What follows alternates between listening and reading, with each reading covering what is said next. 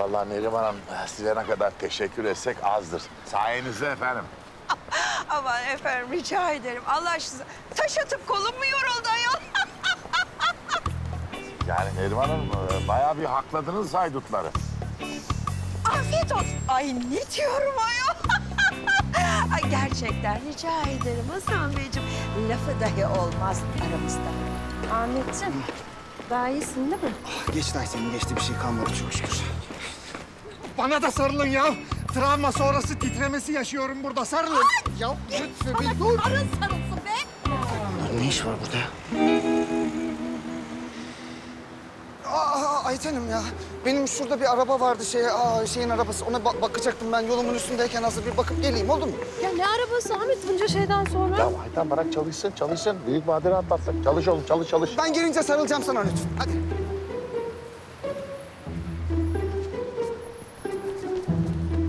Ya lütfen dur. Dur. Ne var Yasemin?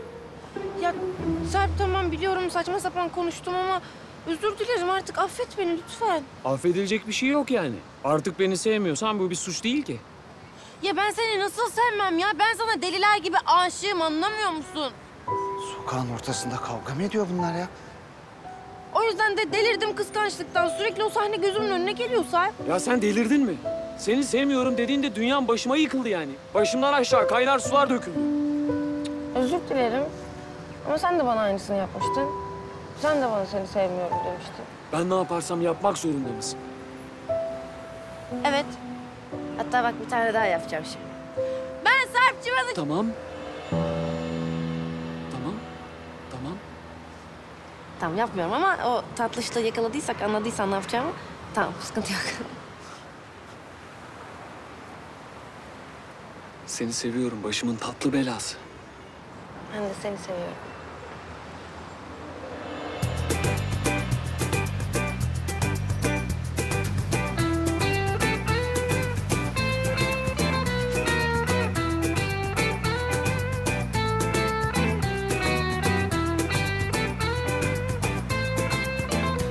Hadi, işe dönmemiz lazım artık. Ama Sarp bu iş hayatı ne kadar zor ya. Ben sevgilimle gezemeyecek miyim? Ufaklık bundan sonra tüm günler bizim. İstediğimiz zaman istediğimiz kadar gezeriz. Ama şimdi iş. Ay peki ne yapalım? Kader utansın. Daha neler? Yok artık.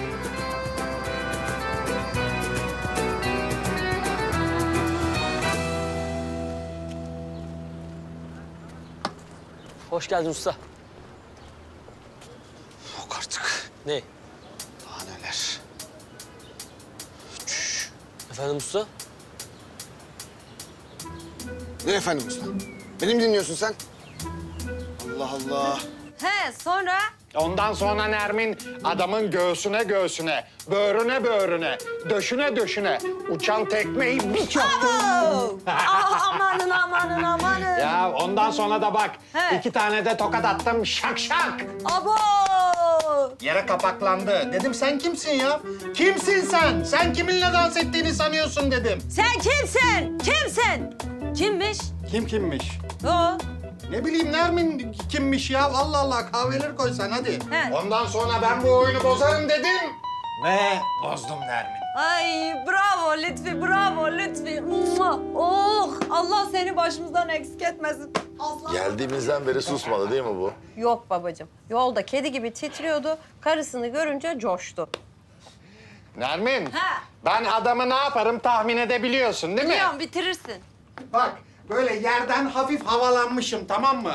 Ondan sonra Lütfü pençesiyle öldürücü darbeyi çat indirdim. Ay hele. Analar babalar neler doğuruyor maşallah. Ya Lütfü Bey Allah'ını seversen yani babam adamın kafasına silah dayadığı zaman sen tir titremiyor muydun? Ha? Titremiyor muydun? Polisler gelmeseydi tabanları yağlayıp kaçacaktın ha? Ben tabanları yağlayıp kaçacaktım. Hasan Efendi benim elim armut toplamıyordu herhalde. Lütfü pençesiydi onlar. He Boş ver kocacığım, aslanım. Sen bana anlat, ben dinlerim. Sonra ne oldu? Allah Allah. Bak He. şimdi Nermin. He. Ben böyle bir hışımla içeri girince... Benim tahammülüm yok.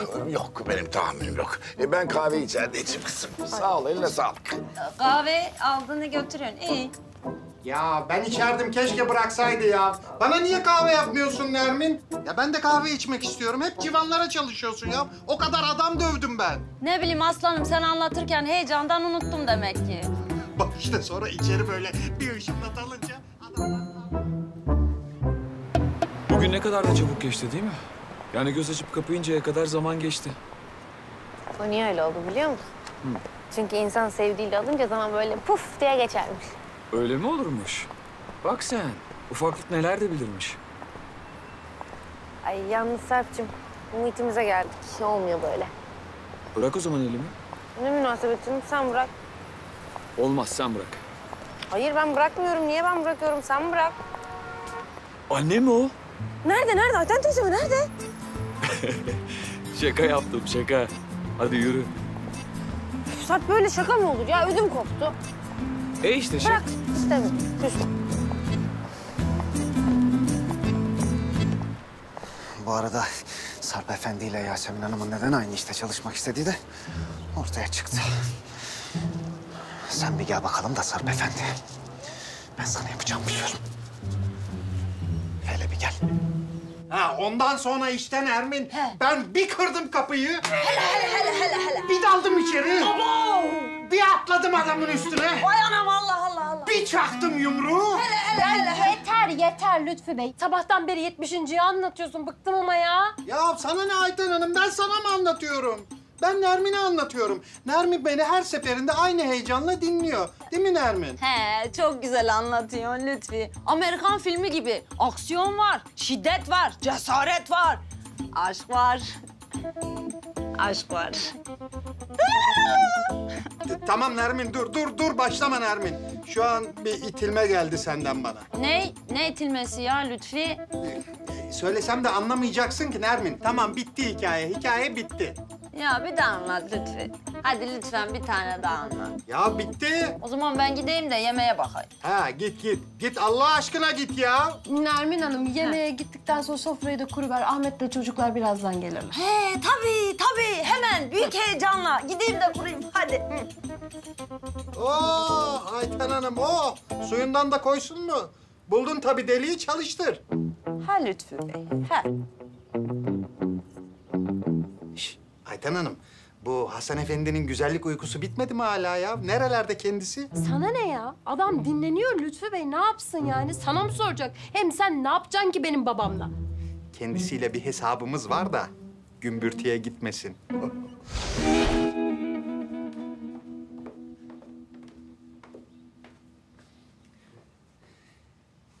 Hasan Efendi! Hasan Efendi! Eyvah bu Lütfü. Hasan Efendiciğim! Hasan Efendi! Hasan Efendi, hani benim bir maruzatım vardı ya, onu bir görüşebilir miyiz? Bir toplantı yapabilir miyiz? Ona para vereceğim sana dedim ya. Şimdi parayı istemeye geldi ya, unutmuyor da ya. Bu kadar kargaşa arasında parayı unutmuyor. Ha, ben uyuyorum. Ben gündüz uykusundayım.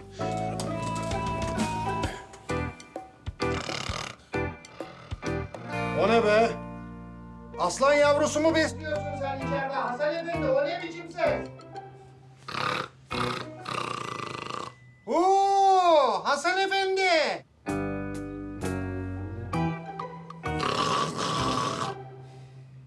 Peki Hasan Efendi, öyle olsun. Şimdi gidiyorum ama dönüşüm muhteşem olacak. Benden kaçabilirsin ama benden saklanamazsın Hasan Efendi.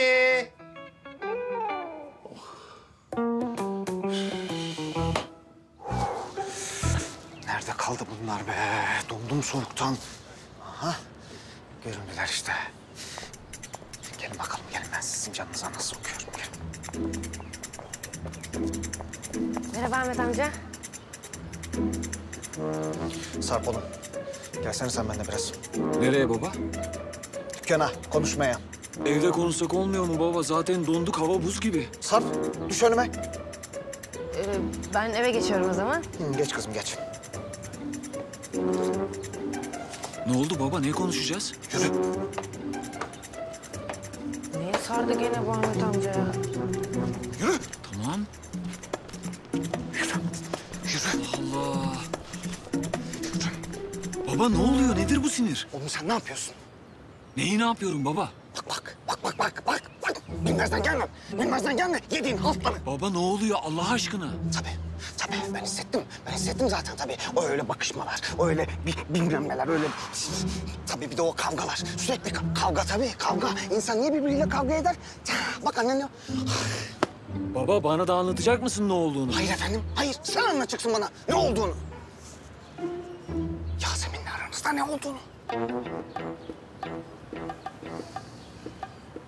Ne oldu Sarp Efendi? Ha? Sustun. Ha? Konuş. Ne oldu? Dilini mi yuttun? Ha? Ya tamam baba bir dur anlatacağım. Hayır. Tamam, durdum. Anlat. Baba şimdi... Oğlum ne öyle o? Öyle hiç utanmıyor musun sokak ortasında mıç. Ne? Tabii ben her şeyi gördüm. Böyle sokağın ortasında sarılmalar. Yok öyle dudaktan. Hiç inkar etme Sarp Efendi. Hiç inkar etme. Tamam baba ben inkar etmiyorum ki. Yasemin'i seviyorum.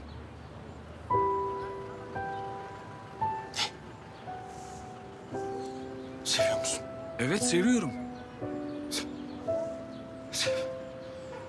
Peki o? O da beni seviyor. Vah başımıza gele. Vah başımıza gele. Oğlum ne kadar zamandır böyle bu? Yani çok değil işte bir süredir. Eyvah. Yürü gidiyoruz içeri. Gidiyoruz kızı babasından istiyoruz. Bu iş burada bitiyor. Burada başlıyor, burada bitiyor Sarp Efendi. Ben istemem evimde öyle saçma şey. Baba bir dakika durur musun lütfen? Bir sakin ol. Bir anlatayım. Biz zaten herkese söyleyecektik. Ama bir türlü işte fırsat olmadı. Ya biz de doğru zamanı bekledik. Tamam işte şimdi doğru zaman. Şimdi doğru zaman. Yürü. Baba. Ne? Annem. Ya annem Yasemin'i sevmiyor biliyorsun. Şimdi bu ilişkiyi öğrenirse... Olay çıkar. Aynen öyle.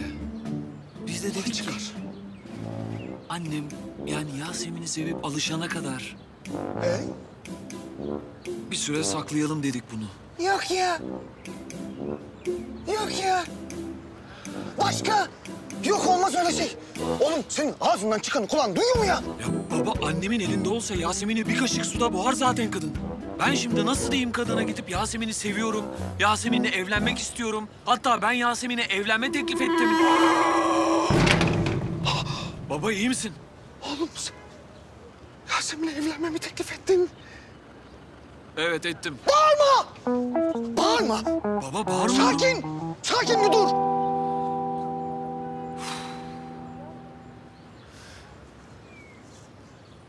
Oğlum sen niye babana gelmiyorsun ya?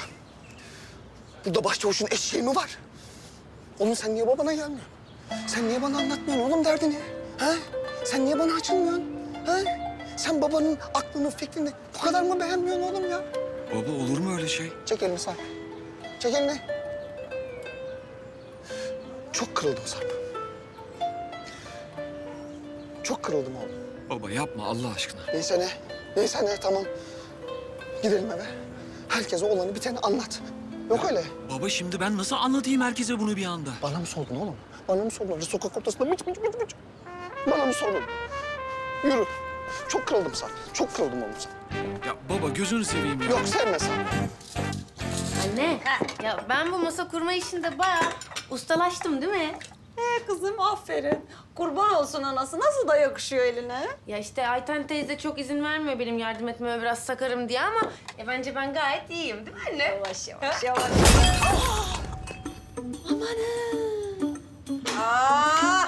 Kızım, aferin sana. Yine kırdın değil mi? Helal olsun ya. Ayten teyze ben çok özür dilerim. Kızım biraz dikkat etsene. Gitti kadına gül gibi takımın ya. Aman. O takım senin kızın yüzünden daha önce gitmişti zaten Nermin Hanım. Sen dur Ayten teyze ben hallettim. Kız bir çekil. Ayten teyze ben vallahi hallettim. Ay Ayten teyze, ay çok acıdı mı Ayten teyze çok acıdı mı? Çekil tutak bacım böyle olmaz. İstemiyorum bırak. Ayten'im ne oldu? Anne. Ahmet ben bıktım bunlardan ya. Oo, Ayten'im kanıyor mu ya? İyi kanıyor. Gel suya tutalım hadi. Hayır Ahmet ben bu Nermin'den de bunun beceriksiz kızından da bıktım artık ya. Aşk olsun Ayten teyze, isteyerek mi yaptım sanki? Bak hala konuşuyor ya. Tamam Ayten'im tamam sen sakin ol. Tamam bir dur tamam. Ne oluyor be? Ne bu bağırış çağırış? Haydut mu kovalayacağız, kavganızı mı ayıracağız? Yasemin, bu bağırış çağırış senin yüzünden değil mi ha? Senin yüzünden. Evet Hasan dede. Benim yüzümden oldu. Allah da beni kahretsin.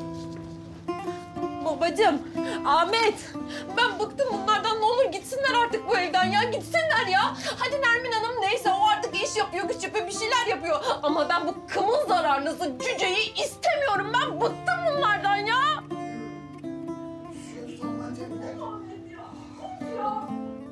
Yasemin, ağlama hadi. Ya Sarp nasıl ağlamayayım ya? Görmüyor musun Ayten teyze nefret ediyor benden. Ne yapsam olmuyor, ne yapsam yaranamıyorum kadına ya. Sevmiyor beni işte, sevmiyor. O değil de benim sana başka bir şey söylemem gerek. Ya kötü bir şeyse lütfen söyleme Sarp. Yani kötü değil de. Kesin kötü. Söyleme, istemiyorum kötü bir şey ya, söyleme. Tamam. Ya tamam söyle ne? Söyle. Söylemiyorum. Tamam söyle ne? Söyle. Hı. Babam biliyor. Neyi? Bizi. Ne? Yani bugün görmüş bizi işte, anlamış her şeyi de. Sarp sen ne diyorsun? Ayten teyze biliyor mu? Biliyor mu? Yok o bilmiyor. Ama onu da söyleyecekmiş. Hatta belki şu anda söylüyordur bile. Sarp ne diyorsun? Saçmalama. Sen ne diyorsun? Sen ne dediğinin farkında mısın ya? Öyle bir şey olabilir mi? Beni buradan acile kaldırırlar Sarp. Yasemin bir sakin ol tamam. Ya nasıl sakin olayım ya? Sen niye sakinsin ayrıca? Sen de panik olur musun biraz? Doğru, ben niye bu kadar sakinim ki ya? Hadi git. Ben bir gidip bakayım şunlara, doğru diyorsun. Hadi. Anne, elin nasıl oldu? Yok oğlum bir şey. Biraz kanadı geçti, yok bir şey. Ya Gül yok mu? Baksın. Yok babam, biz onu şimdi Ahmet'le şey yaparız. Odada sargı bezi var, sararız. Sargı bezi ben getiriyorum hemen getiriyorum Ayten.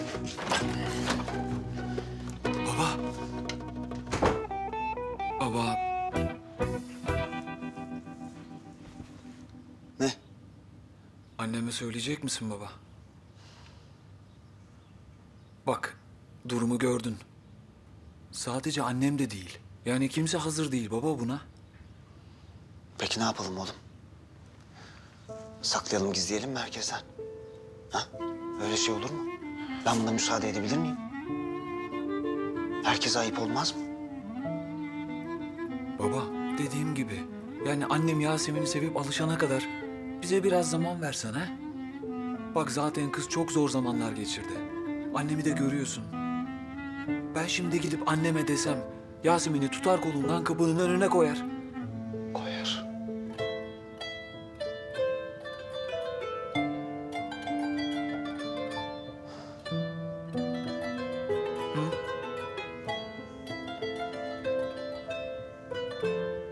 Olmaz oğlum. Ya ben yine de söyleyeceğim. Ben annenden hiçbir şey saklayamam. Tamam baba. İyi. Git söyle. Saklama. Ama ben sevgimin arkasındayım. En kötü alır Yasemin'i giderim. Bak. Lafa bak. Nereye gidiyorsun oğlum sen? Nereye olursa baba. Zaten annem bunu duyduktan sonra şu halde bizim burada kalmamıza izin vermez. Abi hadi ya, bulamadın mı? Geliyorum Ayten. Geliyorum.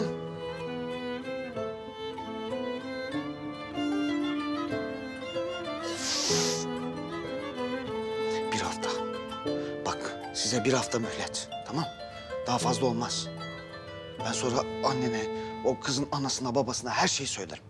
Artık ondan sonra siz düşünürsünüz. Tamam baba, çok sağ ol.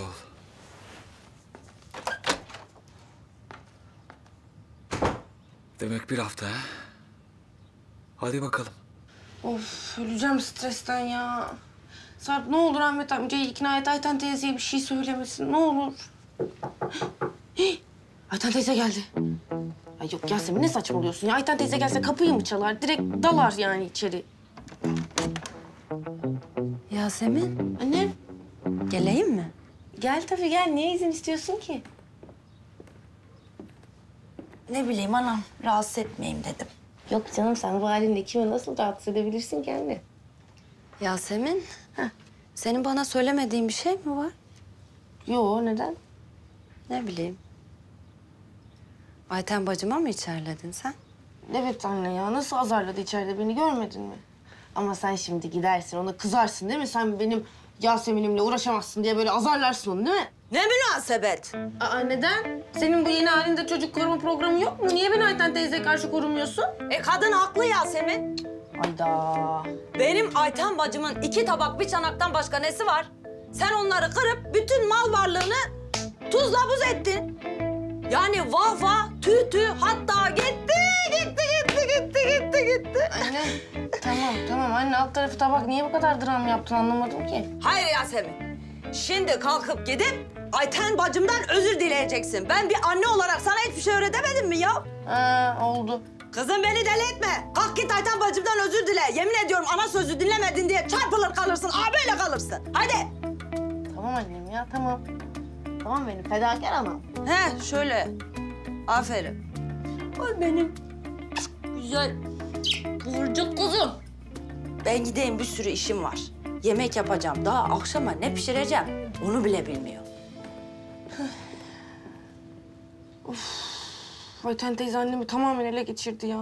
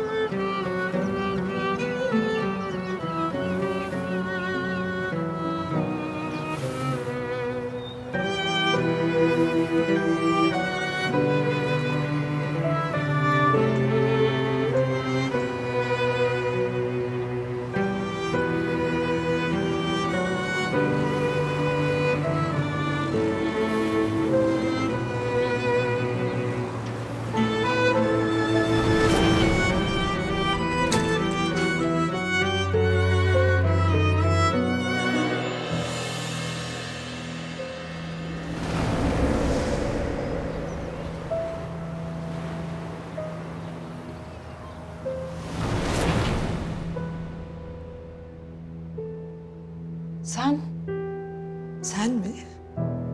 Size ne oldu? Seçil, senin davet edeceğin yok. Ben gireyim madem.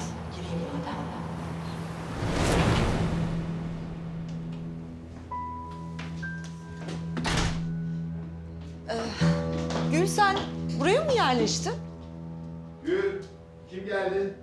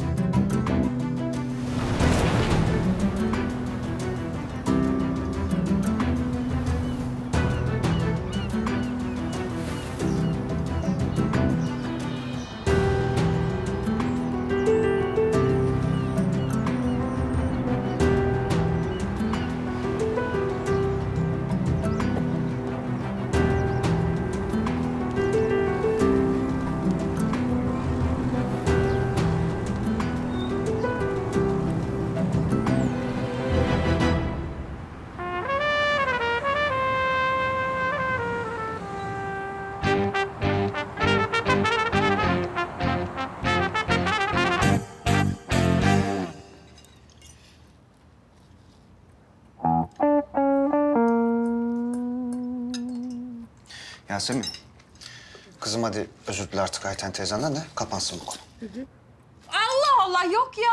Benim kırılan tabağımı geri mi getirecek onun özrü? Ayten uzatma. Tabii gelin üstüme gelin normal. Bu evde en ufak bir şey olsa herkes benim üstüme gelir normal. Ayten ne alakası var ya? Kız özür dileyecek işte.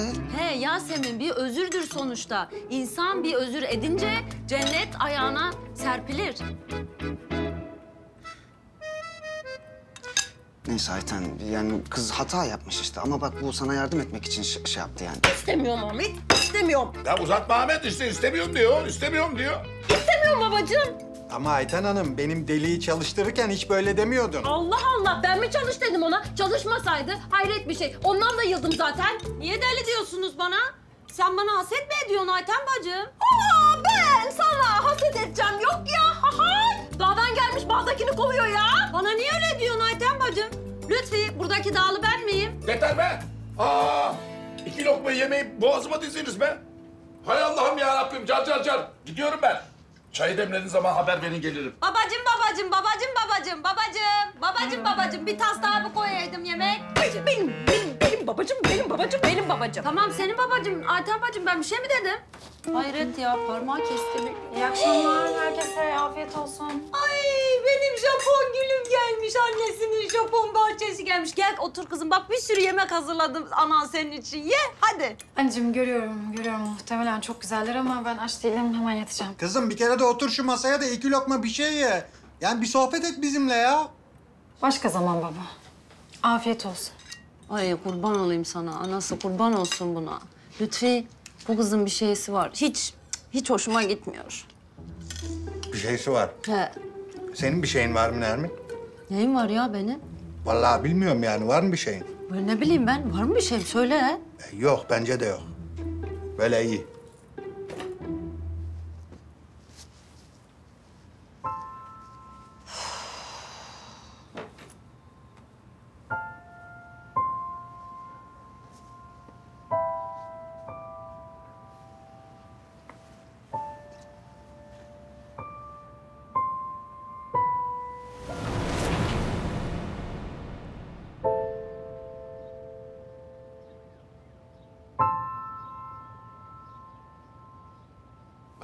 Ben bir kahve yapacağım. İsteyen var mı? Kemal ne kahvesi? Evet Kemal. Ne kahvesi şimdi? Otur hadi. Konuşalım. Peki, madem anlatmıyorsun, konuşacaklarınız özel demek ki. Ben gideyim. Gül gitme. Yani evet konuşacaklarımız özel ama seni de ilgilendiriyor.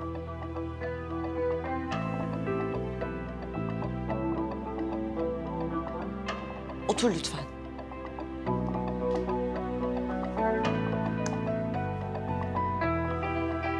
Seçil, sen yine yalanların herkesi tedirgin etmeye mi geldin?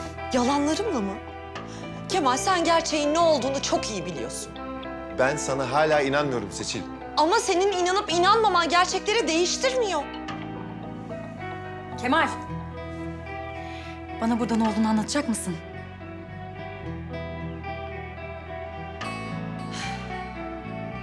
Peki ben anlatayım o zaman.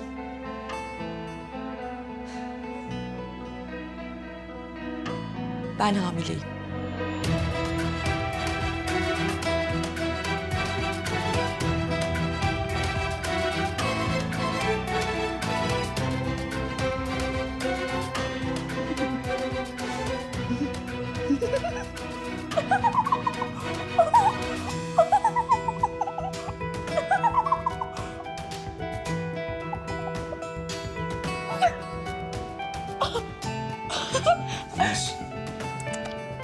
Tabii ki değilim.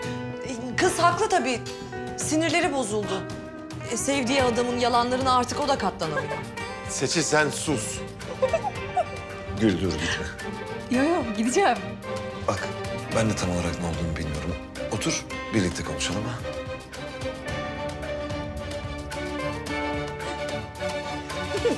Tam olarak ne olduğunu bilmiyorsun. Çekil. Gül. Gül dur. Gül. Bırak.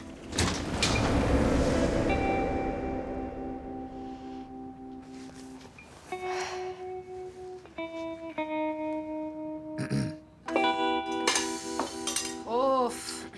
Lütfi, bu kızın hali hiç hoşuma gitmiyor. Ben bir konuşayım onunla ha. Annem sen niye taktın bu kadar kafana? Her zamanki gibi işten geldi gitti odasına işte. Kızım tamam biliyorum da annelik hislerim bana bir şeyler söylemeye çalışıyor. Dinliyorum. He. Yok ya. Hadi ya.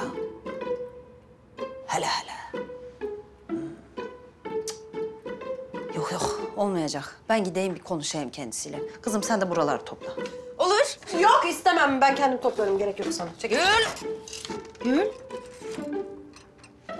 Efendim anne? Ne oldu? Bana bir şey olduğu yok. Asıl sana ne oldu? Bir şey olmadı. Yorgunum sadece.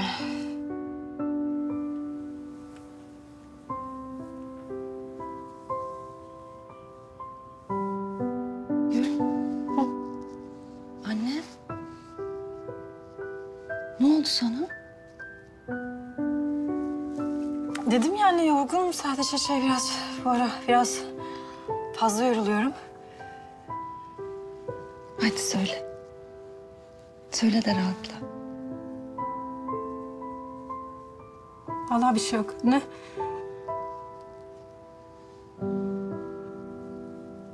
Her şey yolunda.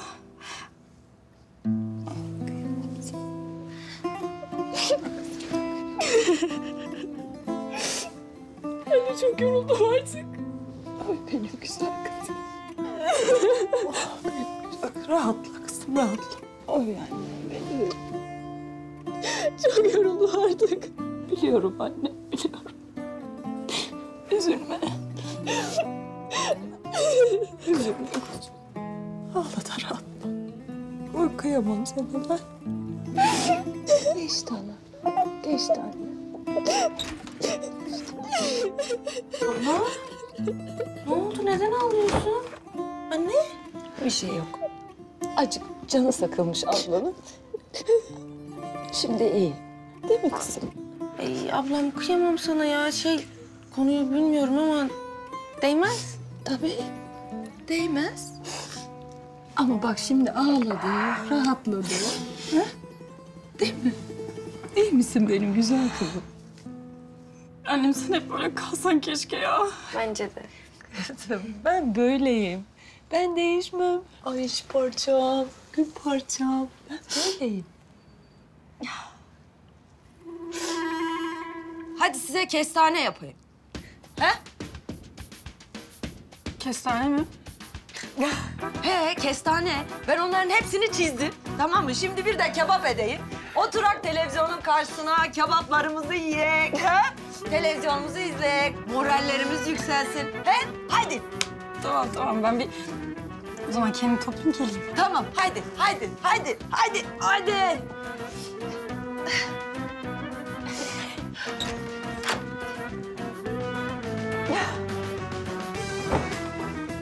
Sana ya.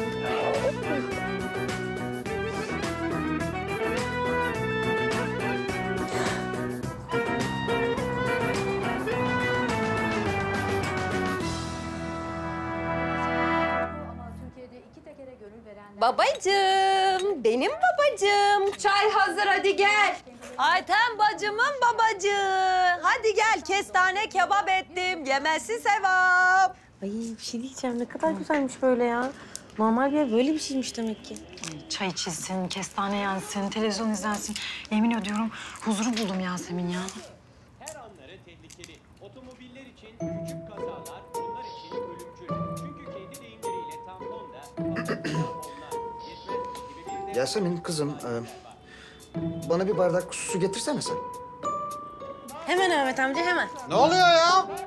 Kızım sen bugüne kadar bana hiçbir şey getirmedin, su mu getirmedin öyle şeyler. Şimdi bu çulsuz Ahmet Efendi isteyince mi getiriyorsun? Baba iste getireyim ne var ki yani?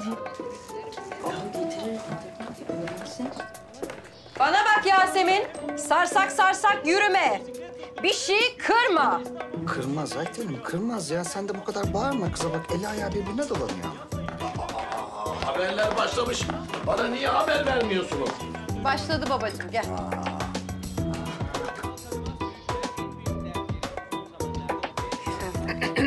Çok sağ ol kızım, çok teşekkür ederim. Hasan Efendi, Efendim? bizim iş ne oldu? Ne işi? Hani sen haydut yakalamaya giderken bana dedin ya... Nermin tamam dur bir dakika ya. Bir şey konuşuyorum, boğulacağım burada. Atmayayım ben, sürekli kestane veriyorsun ya. Tamam Lütfi, ne dedin, ne yaptım Bir ya? dakika, önemli Nermin. Hani sen haydut yakalamaya giderken bana sana para vereceğim demiştin ya.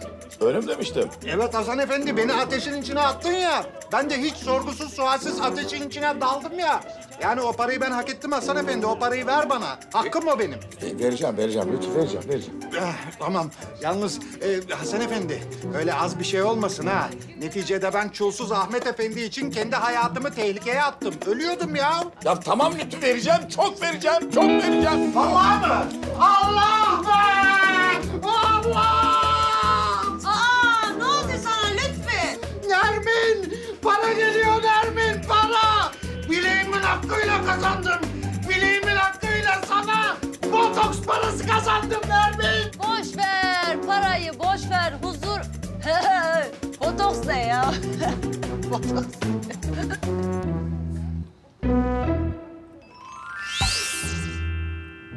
Botoks?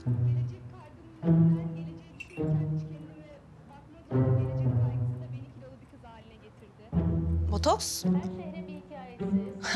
Aman. Botoks mu kaldı? Bu yüzü gerdirmek lazım artık. Ay! Bu ne be üstümde? Lütfü! Bu ne ya? Nermin şükürler olsun. Şükürler olsun Nermin, geri döndün. Ay bir yere gittiğim yok Lütfü, saçma sapan konuşma ya. Buradayım işte. Ay ben rüya gördüm de sonra filan mı şey ol. Ay rüyamda abuk subuk şeyler gördüm. Rüyamda ben varım. Böyle kafama da böyle yöresel... Ay, kafamda bir şey var. Al şunu. Şunu. Aldım Nermin. Aldım ya. O ne ya? Ay bu üstümdekiler ne? Lütfü. Ver. Ay. Gitti. Güzelim annemiz gitti. Ay ne yapıyorsun sen burada Lütfü? Çay may, iğrenç, varoş. Filtre kahve falan iç hayatım yani. Ayten Hanım bir filtre kahve. Oh, çok şükür maceramız bitti. Nermin, kızım iyi misin? Ay üf. Ay burası ne ya böyle? Üf. Ay yani böyle iğrenç. Burası çay kokuyor. Ne bileyim ben böyle kestane, meyve gibi bir tuhaf şeyler. Ay şu üstümdekiler. Ay iğrenç. Böyle varoş kokuyor. Yaşanmışlık falan. Ay Lütfü gel şunları çıkarayım üstümden. İyiyim işte iyiyim. Ne yapacağım? İyiyim Lütfü hadi. Geliyorum. Daha kafası yeni geldi. Allah'ım sana şükürler olsun. Geçmiş olsun kardeşim. Ahmet, bak kadın düzeldi. Vallahi baba, bir ara düzelmeyecek diye çok korktum. Ama Ahmet düzelmediği zaman yaptığı yemekler çok güzeldi. Yani Allah için. Ayten doğruya doğru. Ne yapalım? Artık benim yemeklerimle idare edeceğiz babacığım. Nereye Ayten? Yatacağım. Başım tuttu.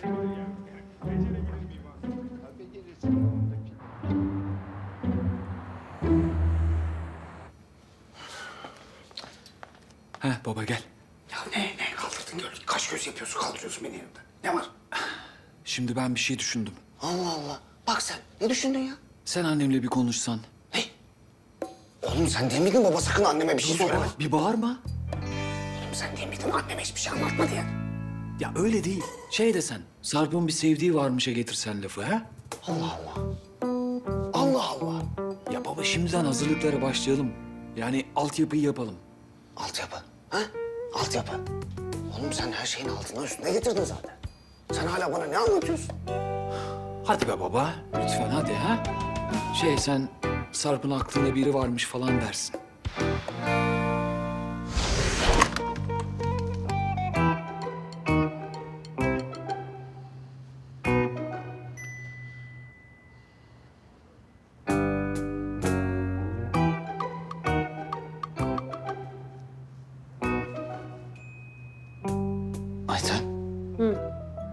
İyi misin?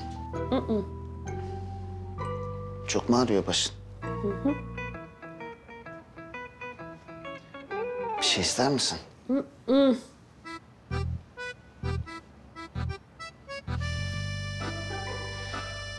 Ayten. Ben sana bir şey soracağım. Ne?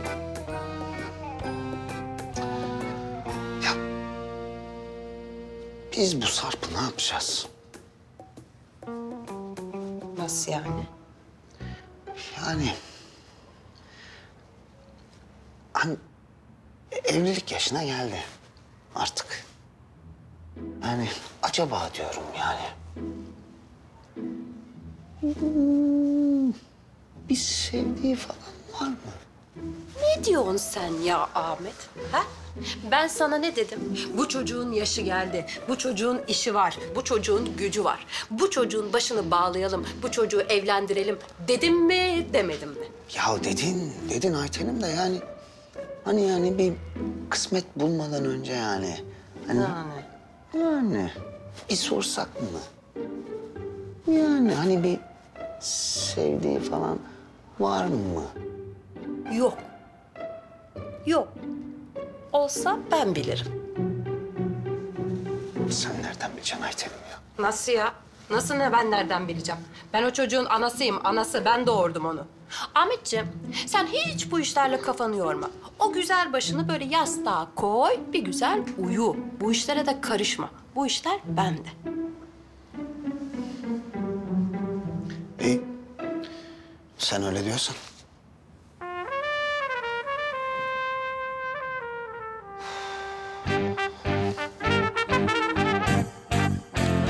Nermin sen neler yaptın farkında değilsin. Sürekli bir şeyler pişirdin. Kek manyak oldun, börek manyak oldun. Bak nasıl bir travma yarattıysa bende. Ellerim hala titriyor Nermin. Ay saçmalama Lütfü ya. Ya ben kim, yemek yapmak kim yani? Bahsettiğin şeyler hamur işi bir kere. Yani böyle fazla fuzuli hamur işi yani. Fuzuli kalori. Bir de giydirmişsiniz üstüme yöresel kıyafetleri kafamda da o. Öf! İğrenç ya, iğrenç. Allah'ım sana şükürler olsun. Nermin is back. İğrenç tabii Nermin, tabii ki iğrenç. Ben neler çektim biliyor musun sen ya? Ömrümden ömür gitti. Ay ben anlamıyorum gerçekten ya. Nasıl? Pardon da baba, ne vardı annemin o halinde? Ha? Ya böyle ne kadar da saf, candan, böyle altın kalpli bir kadına dönüşmüştü. Ya kızım ne diyorsun? Ne candanı, ne altını, ne kalbi ya. Allah Allah bırak istemez. Bu iyi. Saf? Sen bana saf altından kalp hediye aldın. Nerede? Ha? Nereye koydun? Bana hediye mi aldın? Hadi Bak görüyor musun Japon? 2 dakikada borçlu çıkardın beni. Yok Nermin yok öyle bir şey yok. O değil sen yanlış anladın da. Ne? Ben sana anlatayım mı daha neler yaptığını ha? Eldivenler, kazaklar bilmem neler filan. İstersen anlatmayayım yani. Hayır anlat tatlım anlat. Ben anlattıkça geriliyorum çünkü. Ben anlattıkça alnımdan böyle aşağıya doğru gerim geriliyorum. Sabaha ütülenmiş kalkarım. Anlat sen anlat. Anlat. O zaman botoks paranla mutfak alışverişine gideriz anneciğim. Hı? İlk kez ailece bir işe yararız bu evde. Kızım, senin Japon ağzın ne söyler? Benim elf kulağım ne dinler? Mutfak alışverişi ne ya? Mutfak alışverişe niye çıksın bir kere? Hay bir kere çıkıp ne yapacak? Ne yapacak çıkıp? Döpiyes mi alacak kendine? Mutfak çıkınca alışverişe nasıl bir şey o ya? Tamam anneciğim tamam. Sen devreleri yakmadan biz uyuyalım en iyisi. Japon, kızım yormasana anneni ya. Allah Allah. Bir de doktor olacaksın yani. Ay bırak ya. Nermin. Ne var? Yemin ediyorum saçlarının rengi açıldı. Hadi ya. Evet. Işık hızıyla eski sarışın kimliğine geri dönüyorsun hayatım. Yemin et. Vallahi bak. Ay. Tamam o zaman aşkım hadi uyuyalım, unutalım her şeyi. Uyuyalım böyle benim o açılmış gözeleklerimle, gözelek böyle. Ne bileyim ben o dolan çizgilerimle ben bir uyuyayım. Bir sabah bir kendime gelip kalkayım. Ben ne kötü günler Hadi ya, geçirmişim ya. Hadi yatalım. Ne acayip bir günler Lütfü ya.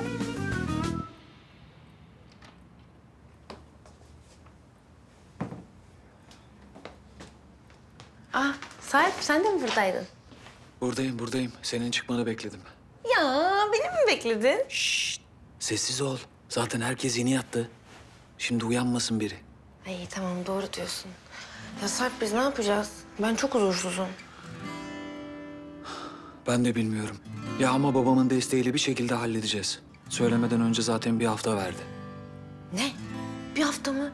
Sarp bir haftada ne yapacağız ya? Ayten teyze beni istemezse? O zaman ben de seni alır giderim. Ya. Ya Sarp, ben sana çok aşığım. ben de sana. Dur ne yapıyorsun? Bunlar böyle çok riskli hareketler ya. Dur. Her an her yerden bir aile ferdi fışkırabilir. Tamam haklısın. Tabii ki. Tamam o zaman. Hadi yatalım. Yatalım hadi. İyi geceler. Sana da.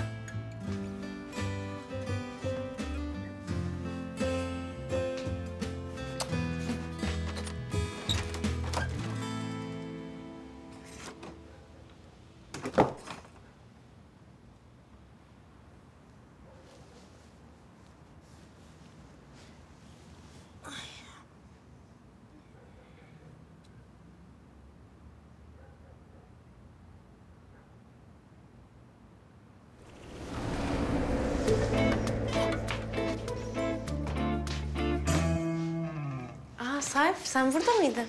Evet, senin çıkmanı bekledim. Ya kıyamam. Beni bekliyormuş. Bağırma. Zaten herkes yeni yattı. Şimdi kimse kalkmasın. Doğru. Kalkmasınlar da bizi yakalamasınlar. Yalnız bir şey söyleyeceğim ya. Bir dönsene şöyle etrafına. Bir pijama insana bu kadar yakışır ya. Ya asıl sen kendine bak. Manken gibisin. Böyle bir best model falansın galiba. Bir de sessiz fırtınaya böyle bak. Wow. Bir de şimşeğe bak istersen. İyi bak ama. Peki bu güzel koku nedir? Gel bir koklayacağım. Beyaz sabun mu bu? Evet.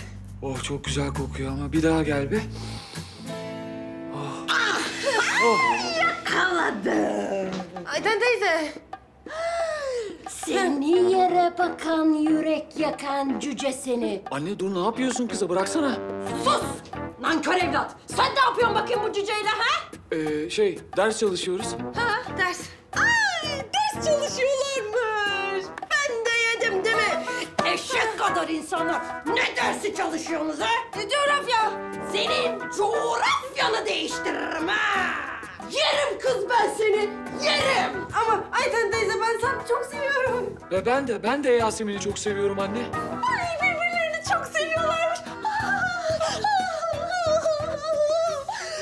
Ben yaşadığım sürece siz birbirinizi sevemezsiniz. Sevemezsiniz.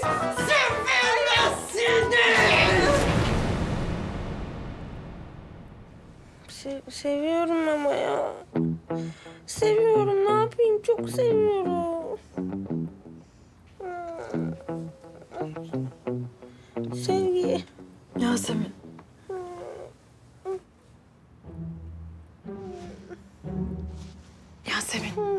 Yasemin uyan.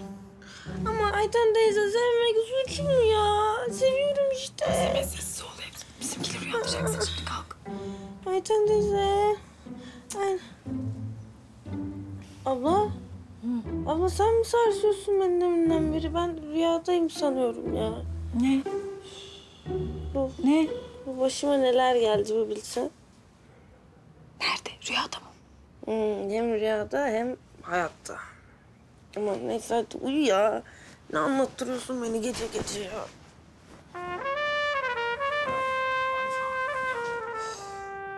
Uykum kaçtı ya.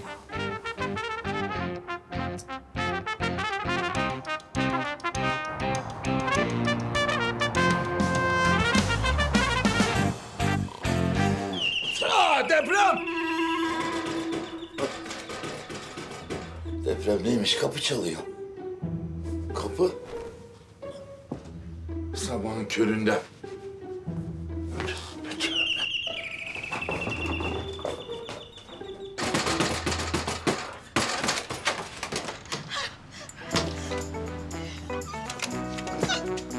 Aç kapıyı!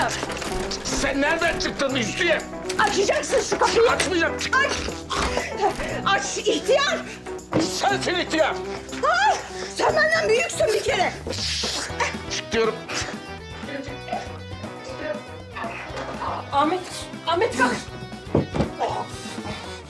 Ne var ne? Ne oluyor ne? Ahmet bir sakin ol, bir dur, bir uyan. Ahmet, ya aşağıda bir şeyler oluyor, kalk hadi. Hadi bir bakalım Ahmet. Hadi. Ya çekil ayağımın altından ya. Ulan ihtiyar, inatçı ihtiyar. İhtiyar sensin. Şu suratına bak. Çık. Çık.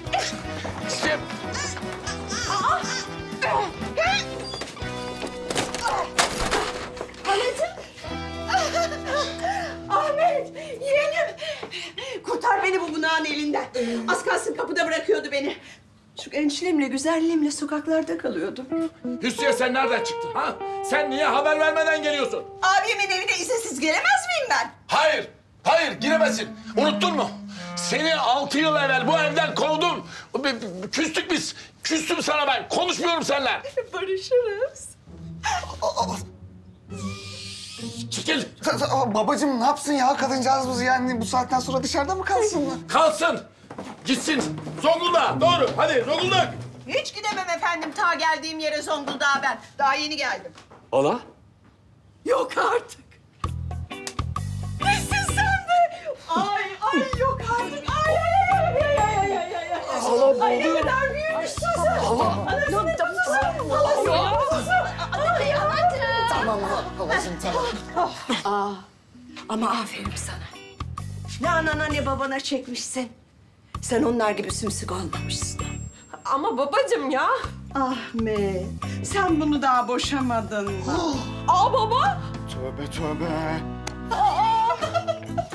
Sazan olma, şaka yaptım şaka. Hasan Efendi bir açıklama yapmayı düşünüyor musunuz acaba? Who is she? Kim bu kadın? Bizim misafir ağırlayacak yerimiz mi var canım? Ay sabahın köründe bağır çağır uyandırdı bizi değişik bir tip. Esas bunlar kim abi? Ben yokken bakıyorum evi yabancılarla doldurup pansiyona çevirmişsin. Hüsniye bir geldin. Evi altını üstüne çevirdin. Ay. Hadi bana yardım edin. Gel Allah gel. Buyur anacığım. Sarp yavrum valizimi al. Tamam Al hadi tamam. gel. Bu Hasan Efendi'nin kardeşi mi? Evet ama kardeşlikten reddetmişti. Bakalım şimdi ne olacak? Ay Lütfü ne dedi? Hüsnü mü dedi? Ne bileyim ben Nermin ya. Yürü şimdi öğreniriz yürü. Ay Hüsnü diye isim mi olur ya? Ay, halacığım dur halacığım şunları bir alayım halacığım. Heh. Buyur halacığım. Söyle bakalım Hüsniye. Sen neden geldin? Canım istedi geldim ayol. Ne biçim laf bu böyle abi? Yok halacığım ondan değil. 6 yıl önce böyle bir hışımla çıkıp gittin ya evden. Ondan şaşırdık hepimiz. 6 yıl önce. İyi ki ufak bir münakaşa ettik yani o zaman. Ufak bir münakaşa derken? Olmaz olsun senin gibi abi. Bir daha ne ölümü ne ölümü be. Asıl senin gibi kardeş olmaz olsun. Yazıklar olsun sana. Tüh! Asıl sana yazıklar olsun. Keşke gelmeseydin. Gelmeseydin. Zaten gelen de kabahat. Ayrıca da bu evin yerleri yamuk böyle sağ çekiyor. Yamuk olan sensin. Sen sola çekiyorsun böyle. Böyle. Evet. Bir daha gelmeyeceğim. Gelme. Hala yapma. Al şunu. Yapma. Allah'ım yapma. Senin gibi abi. Bu da senin. Ne ölüme ne ölüne. Çekil git tamam. Aç kapıyı. Aç. Kapıyı aç. Vurma. Çekil. Vallahi ben pek öyle ufak bir münakaşa gibi hatırlamıyorum halacığım. Ay sen neyine hatırlayacaksın Ahmet? Bu Ayten'le kafa gitmiştir senin kaç senedir. Ben bir elimi yüzümü yıkayayım. Ayten. Ver halacığım. Niye? Çay yok mu? O kadar uzun yoldan geldim. İnsan bir çay koyar önüme. Hazırla bakayım. Hazırlarım halacığım. Ne olacak? Zaten bu nüfusa da ancak Tevfik abinin kahvesi yetişir. Ahmet, duydun mu? Bak, duydun mu ne diyor? Ha? Hiçbir şey olmamış gibi. Banyoya gidecekmiş efendim, elini yüzünü yıkayacakmış. Sonra da çay içecekmiş. Sanki 6 yıl evvel bana hakaret edip giden kadın o değil, başkası. Vallahi baba haklısın yani. Ben de hiç anlamadım niye geri geldi. Çıksın bir sorarız. Aman Nermin, bütün tadım kaçtı ya. Vallahi bunlar akrabalarını dolduruyorlar eve. Ay bir bakmışız bütün sülaleyi doldurmuş buraya böyle yerel yerel. Şimdi Hüsnü, sonra Hüseyin. Anne Allah aşkına sen dün ne güzeldin öyle. Niye eski haline döndün ki? Ay, ne varmış be halimde? Aa sen gitsene işine gücüne. Ben gitmeyeceğim bugün. Aa, o niyeymiş ya? Çünkü önemli kararlar verme aşamasındayım babacığım. Biraz düşüneceğim. Aa Ne kararı? Kendimle ilgili. Yavrum bir Özdemir düşünmez. Özdemir uygular. Hadi bakayım işine gücüne hadi. hadi. Ya Hüsniye! Hüsniye! Bak, fazla su sarf etme ha! Gelir gelmez bana fuzuli masraf çıkarma. Yasemin, biz işe mi kaçsak ha? Aynen bence de.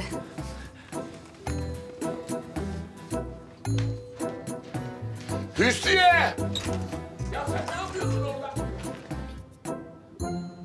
Aa, sen niye bu odaya geldin Sarp? Yasemin kıyafetlerimi alacağım. Yani pijamayla mı gideyim işe? Yani bence gidebilirsin. Çünkü pijamayla da çok yakışıklısın yani. Bence bir mahsur yok. Ya şimdi sen de pijamayla çok güzelsin de. Ya böyle gitsen olmaz değil mi işe? Olmaz mı? Olmaz. Neden? Kıskanıyor musun? Kıskanırım. Aa. Ya. Sarp, Yasemin. Ya siz ne yapıyorsunuz burada? Oğlum siz bana kafayı mı yedireceksiniz ya?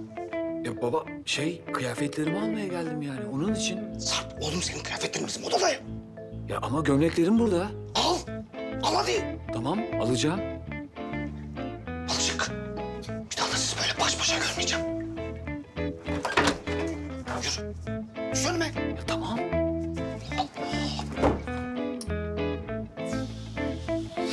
Of ya. Ne yapacağız biz ya? Of.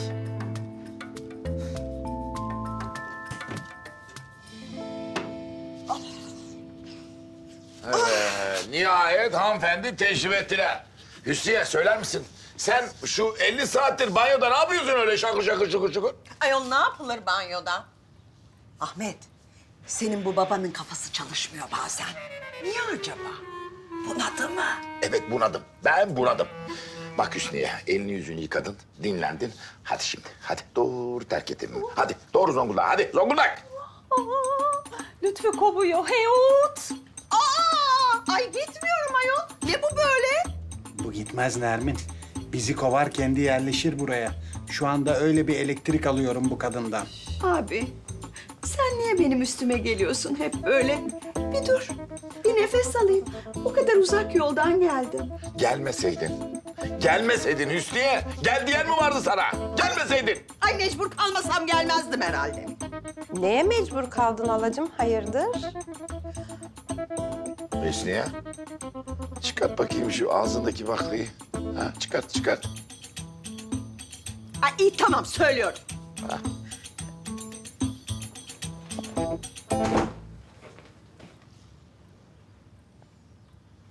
Hadi söyle artık çatlatacaksın insan. Hadi söyle. Öf. Evleniyorum.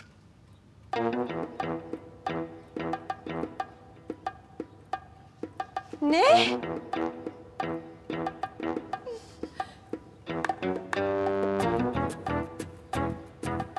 Yasemin hadi hemen gitmemiz lazım. Hadi. Hüsniye. Ne demek evleniyor? Ne demek? Kısmetim çıktı evleniyorum işte. Nereden buldun kısmeti? Buldum işte. Zonguldak'tan. İstanbul'da. Ne? Ha, sen Zonguldak'tan İstanbul'u kısmeti nereden buldun? İnternetten. Nereden? Ne dedin? Ne diyor bu ya? İnternet. Nereden bulmuş? Nermin sen biliyorsun galiba. Anlat bakayım bana nereden bulmuş? İnternetten Hasan Efendi, internetten. World Wide Web. www.yalnızlıkbenimkaderim.com. Ya Hasan Efendi internet diyor, internet. Hani chat yapıyorsun. Hani Hani böyle foto like'lıyorsun. Hani böyle 2 kere tıklıyorsun kalp. Ben bunu daha fazla dinlemek istediğimi düşünmüyorum. Ben en iyisi gideyim kahvaltıyı hazırlayayım. Hani emolar var, gülen surat ağlayan. Neyse canım neyse tamam. Sen nereye Ahmet? Dükkana ineyim Ayten. Kahvaltı? Ne kahvaltısı Ayten ya? Bunlarla kahvaltı yapılır mı? Şuna bak 2 dakika kavgasız gürültüsüz durmuyorlar. Üstümü değişeyim ineyim dükkana. Ben de üstümü değiştireyim. Sen git kurtul. Ben de bunlarla kalayım. Bak Hüsniye, ne halt edersen et. Ama ben seninle uğraşamam. Bak benim başıma bu kadar insan var. Bu akşam biletini alıyorsun, doğru Zonguldak'a gidiyorsun. O kadar. Saadetime bir kez mani oldun. Aynı şeyi tekrar yapamayacaksın abi. Hüsniye, bak ben şimdi Tevfik'in yanına gidiyorum, tamam mı? Oraya gidiyorum. Döndüğümde sen bu evde olmayacaksın. Tamam mı Hüsniye? Hadi selametle. Döndüğünde burada olmayacaksınız.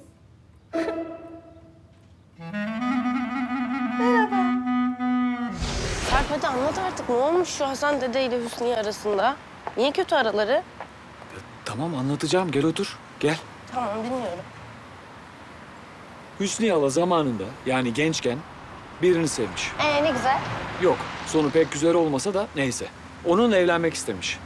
Dedem de genç yaşta babasını kaybedince bizim ailenin reisi olmuş. Adamı da gözü tutmayınca evlenmelerine izin vermemiş. Yani adam da gitmiş bir yıl sonra başkasıyla evlenmiş. İnanamıyorum ya. Hasan dede ne kadar gaddar. Ama bir şey diyeyim mi? Adam da sağlam pabuç değilmiş yani. Ne öyle evlenemeyince gidip başkasıyla evlenmek? Sen şimdi benimle evlenemezsen seneye gidip Alara'yla mı evleneceksin? Ya Yasemin ne diyorsun? Alara nereden çıktı ki şimdi? Ne bileyim nereden çıktı Alara? Onu soruyorum. Nereden çıktı Alara?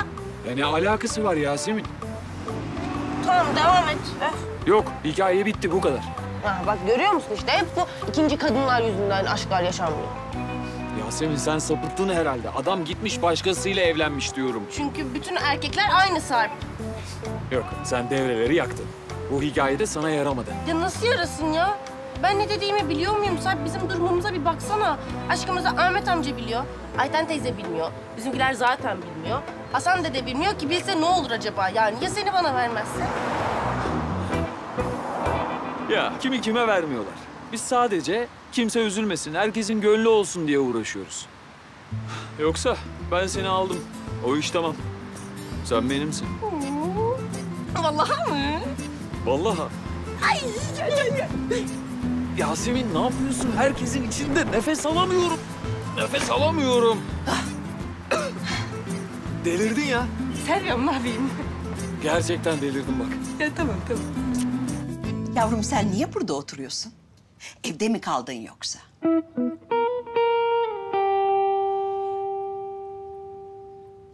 Sonra? Yani işte sonra, ondan sonra burada kalmaya başladık. O gün bugündür de buradayız. Niye? Nasıl niye ya? Niye'nin nasılı mı olur? Burada ne işiniz var? Hüsniye Hanım biz şu an çapraz sorguda mıyız? Bir de lamba sallandırın bari üstümüzden tam olsun. Bu Civanlar'ın genetiğinde var bu galiba ya. Bir Özdemir görür görmez hemen bir üste çıkmalar, hemen bir ezmeler filan. Bu nedir ya? Senin isim neydi? Lütfü. Heh, Latif. Bak, iflas ettiniz, ev satıldı. Anladım da niye burası? Niye abimin evi? Sizin akrabanız, şuyunuz, buyunuz yok mu? Ay siz sorun diye. Ay niye? Şiştim ya Hüsnü Hanım teyze. Allah Allah ya bir bu eksikti.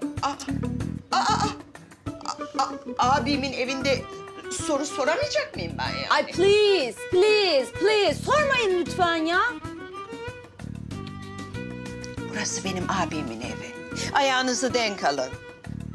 Söylemedi demeyin.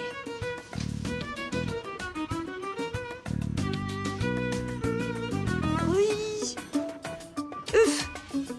Ne yaptı ya o? Bizi ayaküstü tenkit mi etti? Ne yaptı? Ne? Ha? Tehdit demeye çalışıyor kızım. Üf. Aman be, sizinle de bir şey konuşulmaz. Ah işte adamım Ayten. I'm coming.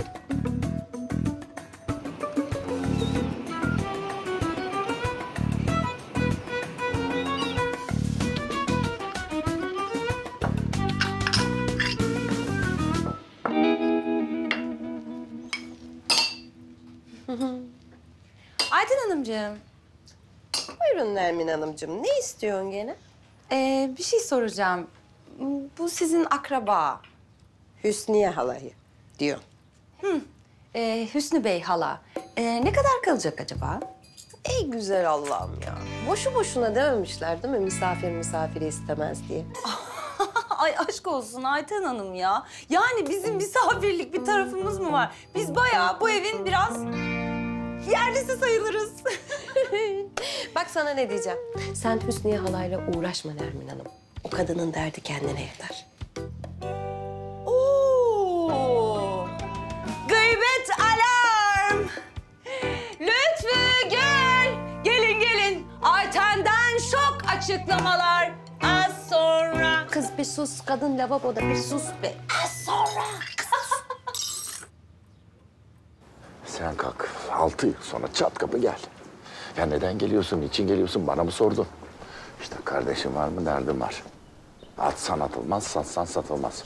Şimdi başlayacak yine. Sen beni sevdiğin adama vermedin. Sevdiğin adam olsaydı verirdim. Sevdiğin adama verseydin 3 güne kalmaz. Dönerdin eve. İşte babam da istediğine vermeyince Hüsniye halanın kafa iyice gitmiş. Bugün bugündür her şey için kavga ederler.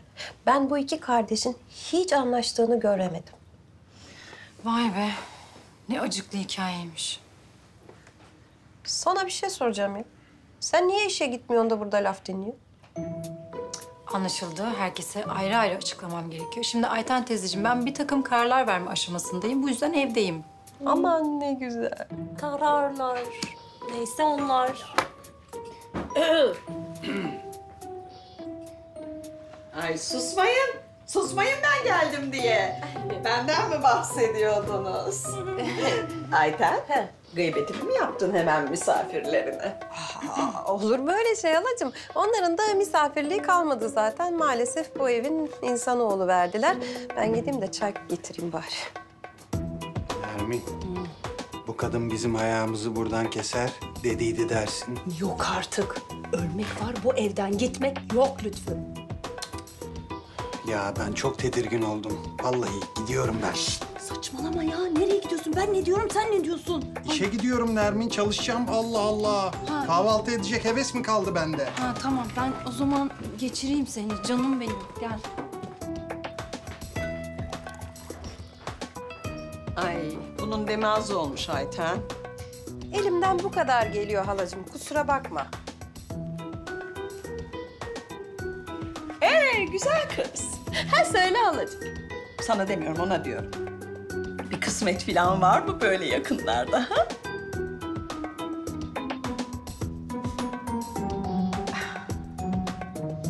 Yok mu? Hı? Bak görüyor musun Nermin? O alçak örümcek adamla Kıvırcık haber vermeden çıkmışlar. Ya ama ben gene geç kaldım işe. Ne ara gitti onlar?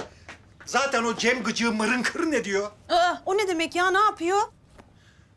Hakir görüyor beni Nermin. Ezikliyor. Yani mobbing uyguluyor bana şirkette. Bildiğin gibi değil. Ay o nasıl konuşmalar ya öyle? İğrenç. Sen Lütfü Özdemir'sin. Aptallık etme. Sen onun ex kayınpederisin. Ne çabuk unuttu o günleri. Sen istesen Yasemin'i ona vermezsin. Bitti gitti. Sinirlerimi bozmasın benim. Tabii canım. Allah Allah. Ben niye alttan alıyorum? Minisiyo alttan alsın değil mi Nermin? Aferin sana. Gel seni bir öpeyim. Mua, mua. Bak gördün mü? Hem kendini kendine getirdin hem beni kendime getirdin. Bravo sen. Seni benden başka kimse ezikleyemez. Bitti gitti. Değil mi? Hadi canım, hadi. Hadi Allah zihin açıklığı versin. Maşallah.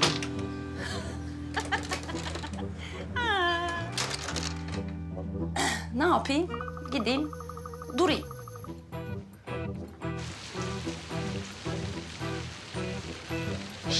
Oğlum patron nerede? Gelir şimdi Hasan amca. Ya o ne zaman lazım olsa bu Tevfik ortada yok. Hah bak derken iyi adam lafın üstüne geldi işte. Otur otur. Otur. Ne oldu Hasan ya? Otur. Hayrola Hasan? Ne oldu gene? Hüsniye geldi. Ne? Onca yıldan sonra öyle mi? Öyle. Niye gelmiş peki? Evlenecekmiş. Ne? Onca yıldan sonra, öyle mi? Öyle. Kimle evlenecekmiş? İnternetten bulmuş. Ne? İnternetten bulmuş hem de. Öyle mi? Ya yeter be, başka lafın yok mu? Ne? Öyle mi? Ne? Öyle mi? Allah Allah! Ya iyi Hasan, sen de beni fırçalamayı bırak da şu olayı bir etraflıca anlat, anlayalım neyin nesiymiş. Ya bu Hüsniye sabahleyin çıkıp gelmiş, elinde valize. Evleneceğim diye tutturmuş, işte gelmiş. Sen ne dedin peki? Ben ne diyeceğim ya? Olur mu öyle şey dedim. Bak ben dedim gidiyorum. Döndüğümde sen Zonguldak biletini almış ve gitmiş ol dedim. Ah be Hasan ya, ah be ya. Sen daha önce de bu kızcağıza böyle yapmıştın, sonu hiç de iyi olmamıştı. Ya Tevfik ne kızcağızı? Koskoca kadın. Bu yaşta evlilik ne demek? Evleniyorum. Oh. Yani Neriman Hanım böyle ansızın çıkmayın, hücceden gideceğim ben ya. Ah, Hasan Beyciğim çok affedersiniz. Bir an evlilik lafı duyunca dalıverdim efendim. Günaydın Hasan Beyciğim. Kim evleniyor demiştiniz? Günaydın efendim. Bir akrabam evleniyor efendim. Hasan'ın kız kardeşi. Evlenmeye gelmiş. Hasan Bey sizin kız kardeşiniz de mi vardı? Evet var efendim. Hiç bilmiyordum. Zonguldak'ta yaşıyor, bilmemeniz normal. İşte evlenmeye gelmiş. Anladım efendim. O zaman ben sizi fazla meşgul etmeyeyim Hasan Beyciğim. Müsaadenizi rica edeyim. Öyle çarşı pazar işlerini halledeyim. İyi günler Tevfik Beyciğim. İyi günler Hasan Beyciğim. Sevgiler Hasan Beyciğim. Sevgiler. Sevgiler. Tevfik bana bak. Bu Neriman Hanım'da bir anormallik yok mu? Elimde tencere yok. Börek çörek kutuları da yok. Bana dadanmıyor. Sonra hadi alışverişe gidelim de demiyor. Ha ne diyorsun? Ya ilahi Hasan ya, seni de bir duyan olsa illa sana dadansın istiyorsun sanacak ha. Yok. Yok bu Neriman'ın kafasına gene böyle tilkiler dolaşıyor. Evet bir şeyler düşünüyor. Neyse sen bana çay getir. Bir de soğuk su. Hadi.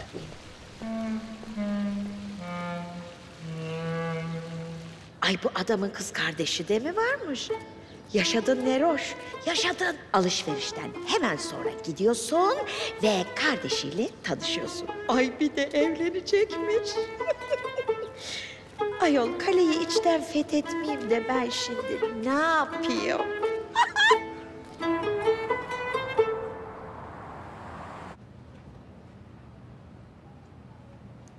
Ya Yasemin atsana artık şunu.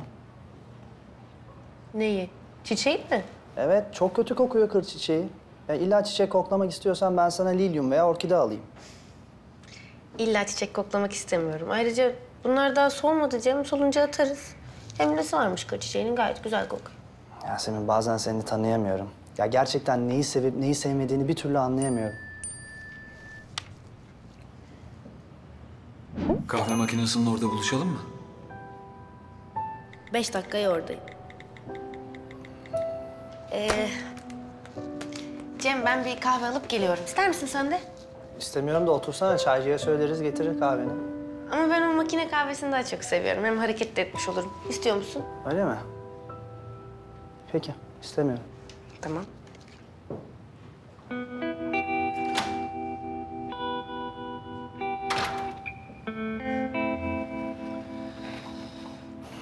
Alo, Alara. Buyurun Cem Bey. Sarp şu an odadan çıktı değil mi?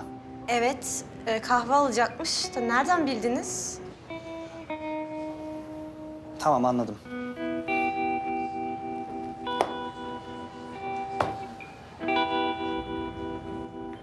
Yasemin Hanım, Sarp Bey. önden buyurun lütfen. Çok teşekkür ederim. Çok naziksiniz. Yasemin Hanım, Sarp Bey. sizi 2 dakika görmesem özlüyorum biliyor musunuz? İzninizle. Tabii buyurun Sarp Bey. Sarp Bey. Buyurun Yasemin Hanım. Size çok bayılıyorum biliyor musunuz? Bunlar karşılıklı Yasemin Hanım. O zaman size iyi çalışmalar. Size de.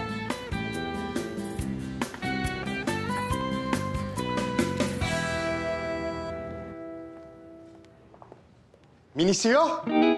Lütfü Bey, size kaç defa demem gerekiyor? Şu kapıyı çalmadan içeri girmeyin ya. O kapı çalmalar falan buranın çalışanları için geçerli Minisio. Öyle mi? Peki siz kimsiniz? Ben senin müstakbel kayınbabanım. Biz akrabayız ya. Yine başladığımız noktaya geri döndük demek. Ya ben zaten hep o noktadaydım.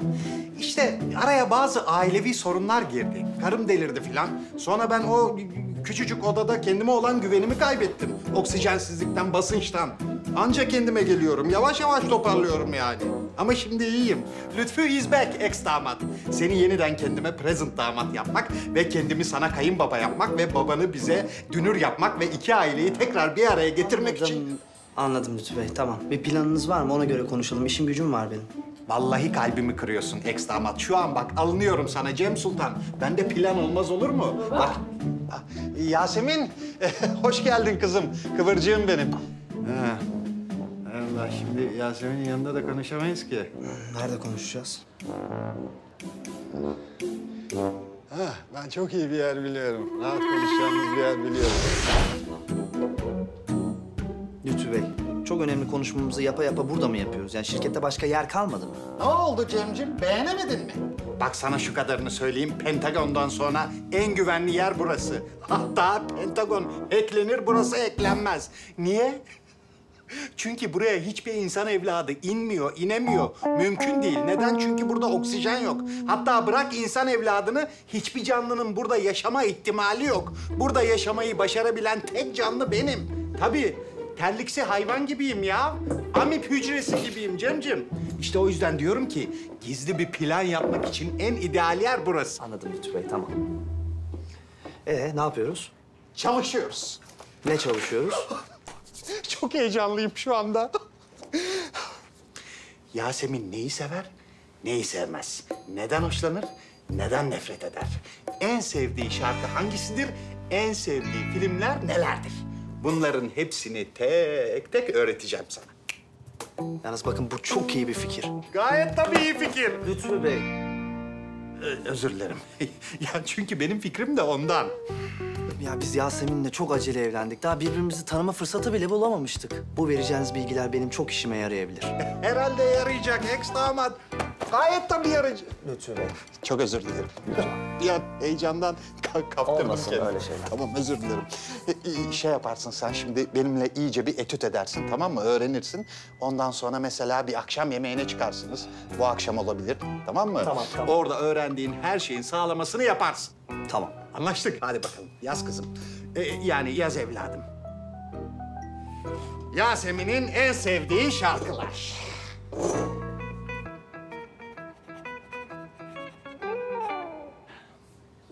Mini mini filler koşuyordu 5. Ne? Mini mini filler koşuyordu 5. Yaz ya. Allah Allah. Soru sorup durma. Evet. Yasemin'in en sevdiği filmler. Ayıcıklar ve Prenses. Yaz. Ayıcıklar ve Prenses mi? Evet. Yasemin'in en sevdiği renk. Pembe. Ama böyle yani toz pembe. Evet. En sevdiği yemek çikolatalı pasta. Yaz. Şeyi unuttuk. En sevdiği şarkılara şeyi ekle. Arkadaşım eşek. Siz benimle dalga mı geçiyorsunuz? Niye dalga geçeyim ya? Cemcim niye dalga geçeyim? Sana çok önemli infolar veriyorum ya. Bu infoları başka birinden alamazsın. Şeyi de yaz. En sevdiği televizyon programı Talat Abiler. Talat abiler mi? Ne Talat abisi ya? Talat abiler. Lütfü Bey, Yasemin artık 5 yaşında değil, farkındasınız değil mi siz? Herhalde farkındayım Cemciğim. Bu ne biçim soru ya? Lütfü Bey, bu bilgilerin hepsi anaokulundan kalma. Yani siz o zamandan beri kızınızla çok fazla vakit geçiremediniz herhalde. Ama bak alınıyorum Cemciğim. Şu an çok güceniyorum sana. Lütfen rica ediyorum. Ya reşit olmuş bir insanın en sevdiği film Ayıcıklar ve Prenses olur mu ya? Ama çok güzel filmdi. Ben sonunda ağlamıştım. Yok, kabahat gerçekten sizde değil. Sizi ciddiye alanda. Siz bana akıl verene kadar ilk önce kendi kızınızla birazcık daha vakit geçirin ya. Ben de gelmişim burada ne yaptım? Ne oldu şimdi ya? Niye gitti bu? Bu da mı gol değil be? Bu da mı gol değil? Kendi işini kendin göreceksin Cem. Bu böyle olmayacak. Yeliz Hanım bir gelir misiniz? Buyurun Cem Bey. Bu Sapanca'da bir seminer vardı. Hani biz katılmayacağımızı belirtmiştik. Evet. Oraya 2 kişilik yer ayırtmanızı istiyorum. Fikrimi değiştirdim. Seminere 2 kişi yollayacağım. Fakat tek kişilik oda ayırtacaksınız, tamam mı? Nasıl yani? Yanisi şu ki, seminere katılan 2 kişi aynı otel odasında kalacak. Oteli de arayıp bizzat tembihleyin, yer varsa bile yok desinler. 2 kişilik oda kesinlikle ayrılmayacak. Tamam. Bir de bu akşam için benim sürekli gittiğim restorana Yasemin Hanım ve benim adıma 2 kişilik rezervasyon yapın. Tamam efendim. Tamam, kolay gelsin. Cem Bey. Buyurun. Bakabilir misiniz? Mali tablolar hakkında size sormak istediğim bir şey var da. Tamam, buyurun. Of. Of. Gül. Niye böyle oturuyorsun pijamalarınla falan sen? Çünkü evden çıkmayı düşünmüyorum anneciğim. Tamam da iyi de yani böyle pijamalarınla oturma. Kalk üstünü değiştir. Böyle oturulur mu? Böyle dolaşılır mı kızım ya? Anneciğim. Hı. Moralim bozuk. Evden çıkmayı düşünmüyorum. Bütün gün de pijamalarımla takılacağım evde. Tamam? Sonrasında da böyle tatlı tatlı kitabımı okuyacağım. Böyle sessiz olursak. Aman ne yaparsan yap be. Üf. Sıkıcı. Anne. Hı. Dün gece benim kucağımda aldığım kadın nereye gitti? Hangi kadın? Ya siz ne yapıyorsunuz ya? Siz hangi kadınlarla ağlaşıyorsunuz Gül ya? Benim sinirimi bozuyorsunuz. Beni hangi annelerle aldatıyorsun Gül ya? Hiçbir şey söylemedim. Kimseyle de aldatmıyoruz anneciğim. Tamam ben kitabımı okuyayım. Üf! Ay üf! Sus! İçim şişti be. Of, kütüphane mi burası ya? Anneciğim çok sıkıldıysan buradan içeri git. Ayten teyzelerle otur. İstemiyorum. Onlar şimdi sülalesel bir takım sohbetlerdeler. Yerel muhabbetler. Ben bir kere Fransız kalırım. Oui. Oui. Peki. Sen bilirsin anneciğim. Ama böyle hani gel bana eşlik et o zaman. Böyle kitap okuyalım. Lütfen. Eşlik mi? Ne diyorsun kız saçma sapan? Ay! Öğretmenim. Telefonun çalıyor. Ses yapıyor. Efendim Zeynep. Ha yok. Aslında hocalara öyle söyledim. Hasta değilim. Biraz keyfim yok. Zeynep kim? Kahve mi? Çok iyi olur aslında. Evet. Kahve. Tamam canım. Biliyorum orayı. Ben gelince ararım seni.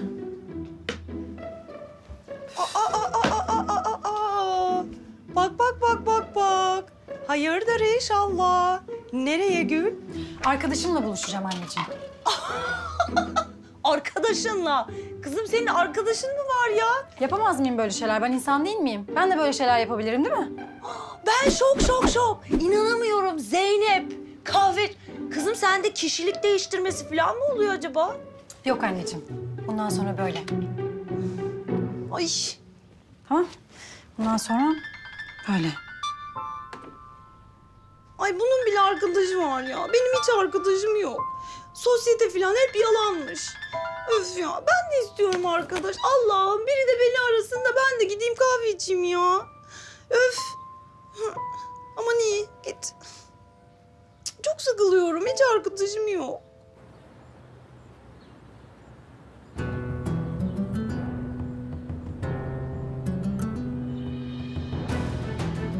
Sen ne yaptın sen? Kemal bir yerde bitecekti zaten. Bu macera nereye kadar devam edebilirdi ki? Bak artık Gül'ü de, bütün bu yaşananları da unut. Ailemize odaklan. Tamam? Senden nefret ediyorum biliyorsun değil mi? Çocuğunun annesinden nefret ediyorsun yani öyle mi? Bravo. Ben bu çocuğu tek başıma yapmadım Kemal. Sen benim hayatımı mahvettin. Ya ben anlamıyorum ya, bu kız bu kadar önemli mi? Seni istemiyorum. Çocuğum için ne gerekiyorsa yaparım. Ne istersen. Ama seni istemiyorum. Öyle bir şansın yok Kemal. Benim çocuğum anne babasıyla birlikte büyüyecek. Sen de artık bu fikre alışmaya başlasan iyi edersin. Sana yarına kadar süre veriyorum. Aklını başına topla ve beni ara.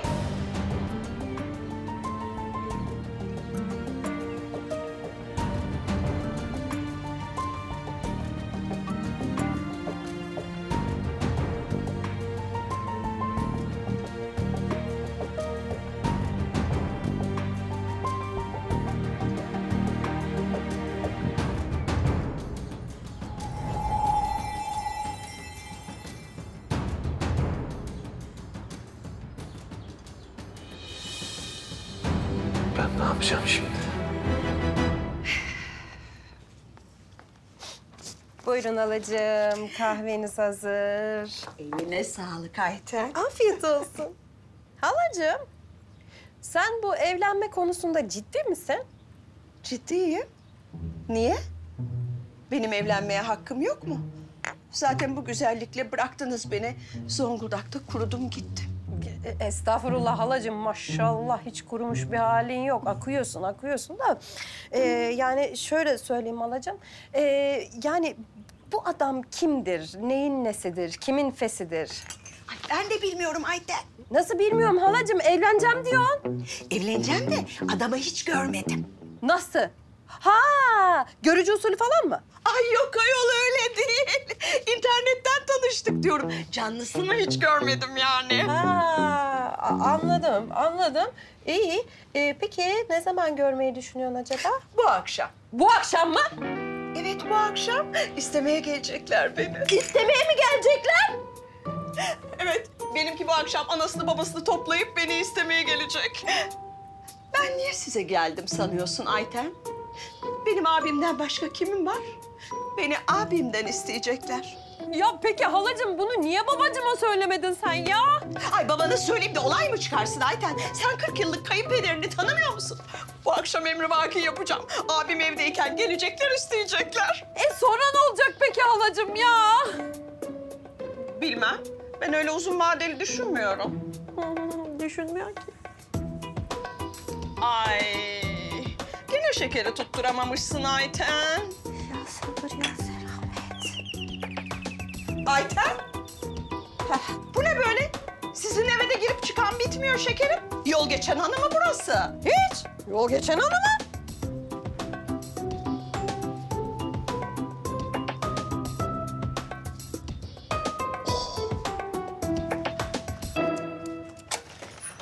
Merhaba tatlım. Bir sen eksiktin.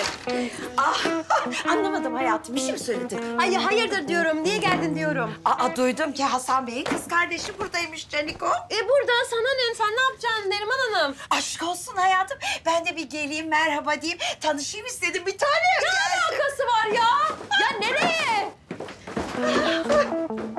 Bu ne ya? Evin her hali aksiyon. Ya öyle. Ay, ne oluyor Ayten teyze? Ne olacak kızım? Her zaman evde olan şeyler, değişik bir şey yok. Neyse ben çıkıyorum Ayten teyze. Hadi güle güle Gül Hanım.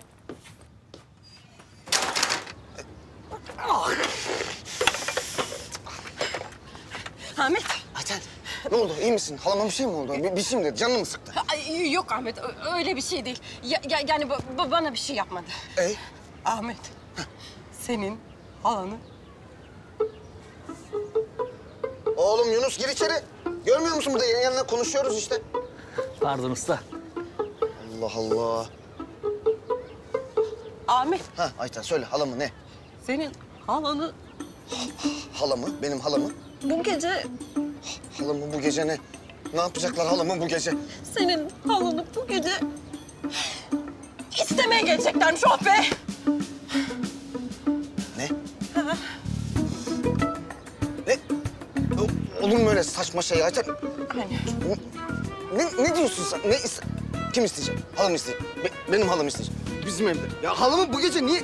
Bizim evde niye isteyecekler ya? Yani Ahmetciğim, şimdi senin bu halan gitmiş internetten kendine koca bulmuş, sözleşmişler bir de. Ondan sonra geleceklermiş bugün istemeye. Ayten bu kadın deli. Vallahi deli.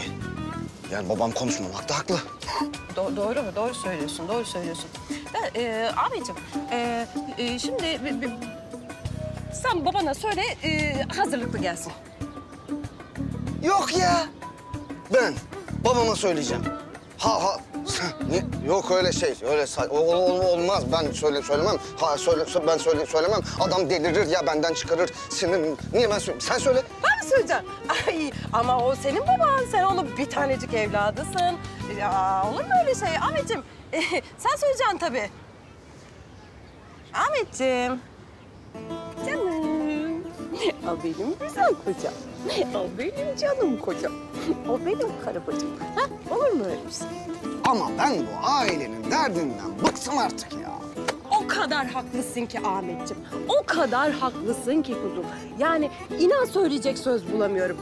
Ama sen aslansın, sen halledersin, sen çözersin, sen yaparsın ya. Aslansın sen, kaplansın sen. Sen her şeyi halledersin. Değil mi? Hı?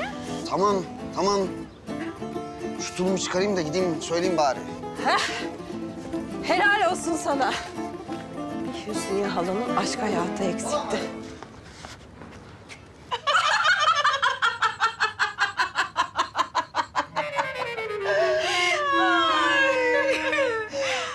Ay canım bilmez miyim? Çok iyi bilirim. Çok iyi bilirim. Yalnızlık çok zor. O yüzden çok iyi bir şey yaptın Canikom. Evlen, kur yuvanı. Yalnızlığı çekmeyen bilemez. Ay sen bu zamana kadar nerelerdeydin ayol Neriman? Bilseydim sana gelirdim kız İstanbul'a taşınır. Vallahi ne iyi olurdu değil mi? Aa! Neroş, sen nereden çıktın ayol? Ay gerçi benimki de soru. Akacak Neroş damarda durmaz. Hoş bulduk Nermin Hanımcığım. Bakıyorum geçmiş o halleriniz. İyi gördüm sizi maşallah. Aman geçti gitti. Zaten rüya mıydı, kabus muydu ne bileyim ben.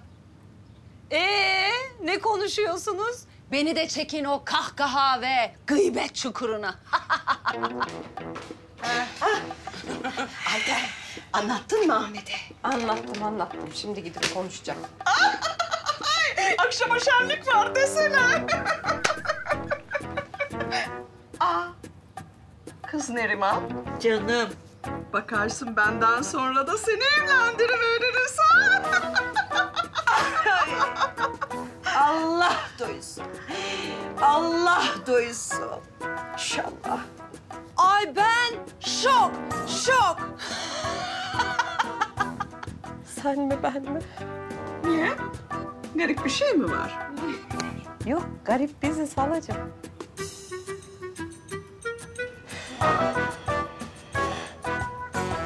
Öf, bugün de bir bitmedi ya. Ay şimdi ne güzel. Akşam olsa. Ondan sonra ben Sarp'cığımla eve gitsem. Onun böyle gözlerine baka baka yemek yesem. Sonra Ahmet amca gelse kızsa. Ayten teyze gelse böyle nefret bana baksa. Babam da Cem diye tuttursa. Of. Buyurun. Sarp. Gel. Oh be. Ay hoş geldin. Yasemin sen ne yapıyorsun tek başına burada? Ya öldüm sıkıntıdan Sarp. İyi ki geldin. Otur da iki laf edelim, bir şey yapalım hadi. Cem nerede? Ne bileyim, şirkette bir yerdedir herhalde. Ne oldu? Bir üzüldüm bakıyorum Cem yok diye. Yok ya, işle alakalı bir şey konuşacaktım da. Vallahi kusura bakmayın Sarp Bey. Elimizde Cem Bey yok, Yasemin Hanım var. Aman da aman. Hemen alınırmış ufaklık. Alındım tabii. Yani şimdi senin tek işin benim. Tamam mı? Benden başka iş istemiyorum. Sadece benimle ilgileneceksin. Sarp Bey. Cem Bey, ben de size bakıyordum. Evet. Dinliyorum. Bu yeni tasarımla ilgili. Ya bırakın şimdi yeni tasarımı da hazır buradayken size yeni bir şey söylemem gerekiyor. Ama bu konu Alara'nı da ilgilendiriyor. Onu da çağıralım. Alo Alara Hanım. Odama gelir misiniz lütfen? Ne oldu Cem Bey? Önemli bir şey mi var? Önemli. Yani siz artık Alara Hanım'la bir takım olduğunuz için artık beraber hareket etmeniz gerektiğini düşünüyorum. Ne konuda? Cem şunu taksit söylemesene, anlat hadi. Anlatacağım Yasemin, merak etme. Gelsin bir Alara. Yeah. İsmini duyunca geldi, uçta yanarım. Cem Bey. Alara Hanım, hoş geldiniz. Hazır Sap buradayken ikinize önemli bir şey söylemem gerekiyor. Bu akşam ikinizi Sapanca'ya gönderiyorum. Ne? İkinizi derken? Alara ve Sarp'ı. Sapanca? Evet. İyi de neden Cem Bey? Cem Bey, nereden çıktı şimdi bu? Yarın sabah çok erken saatte kalacağınız otelde bir seminer var. Bu akşamdan oraya gitmeniz gerekiyor. O konferansı kaçırmamanız lazım. Ha, bir de kalmalı. Hı hı. Cem Bey ne semineri şimdi? Bakın bu kadar iş var burada. Bu da iş Sarp Bey. Yani size de iş beğendiremiyoruz. Otomobil tasarımındaki inovasyonlarla ilgili çok önemli ve faydalı bir seminer var diyorum size. Yani yok ben her şeyi biliyorum, başka bir bilgiye ihtiyacım yok diyorsanız gitmeyin. Ben ne yapacağım şimdi? Ben öyle bir şey demiyorum Cem Bey. Sadece bu kadar iş... Bu da iş. Gerekirse hafta sonu çalışırsınız. Size önemli bir iş diyorum bu. Ben ne yapacağım? Ben de onlarlayım. Onlar benim takım arkadaşlarım, ekip ruhu. Hayır Yasemin, sen benimle kalacaksın. Seninle daha önemli işlerimiz var. Ama ben Alara Hanım'ı asiste etmiyor muyum? Evet. Bugün de beni asiste edeceksin. Tamam arkadaşlar, çıkabilirsiniz. Şirket aracı hazır olduğunda size haber verirler. Kolay gelsin.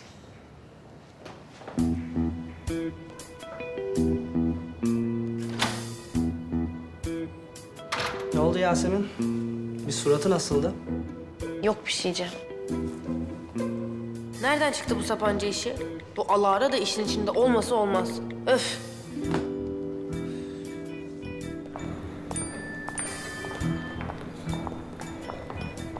Ben nereden bileyim Yasemin? Çok mu meraklıyım sanki? Alara, senin bu seminer işinden haberin var mıydı? Hayır Sarp, bilsem sana söylemez miydim? Ama belki de iyi olur. Biraz kafa dinlemiş oluruz hem. Ne iyi oldu bu havası. Hep hastane, hep hastane. Sıkıldım dört duvar arasında. Öyle vallahi. Sen nasıl çıktın, kaçtın hastaneden? Dediğin gibi kaçtım. Tam anlamıyla kaçtım. Peki ya hocalar anlarsa? Of Gül, ne yapayım? Öleyim mi? İnsanız biz. Nefes almaya ihtiyacımız var. Doğru. Sen bana diyorsun da kendin kafa izinde kaçmışsın. O da doğru. Artık yoruldum sanırım. Tabii, robot değilsin ya. 2 güne bir nöbete kalmalar, kendini yıpratmalar. Öyle. Yani öyleydi. Ama artık kendimi yıpratmayacağım, paralamayacağım. Hadi inşallah. Ya ne diyeceğim? Benim bir ev arkadaşım vardı ya. Artık yok. Yani gitti. Nasıl yani? Neden? Yani kızla anlaşamıyorduk zaten biliyorsun. O da kendine yeni bir ev bulmuş ve gitti. Uzun lafın kısası şu an yeni bir ev arkadaşına ihtiyacım var. Aklında bulunsun. Tamam aklımda olsun. Üzüldüm ya.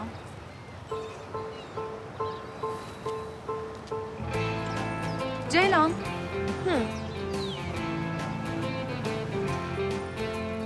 Ben sana ev arkadaşı olsam? Ciddi misin? Süper olur. Değil mi? Ama önce bunu bizimkilerle konuşayım, sonra sana haber vereyim. Ya kızım bir düşünsene, çok güzel olur. Haber veririm sana.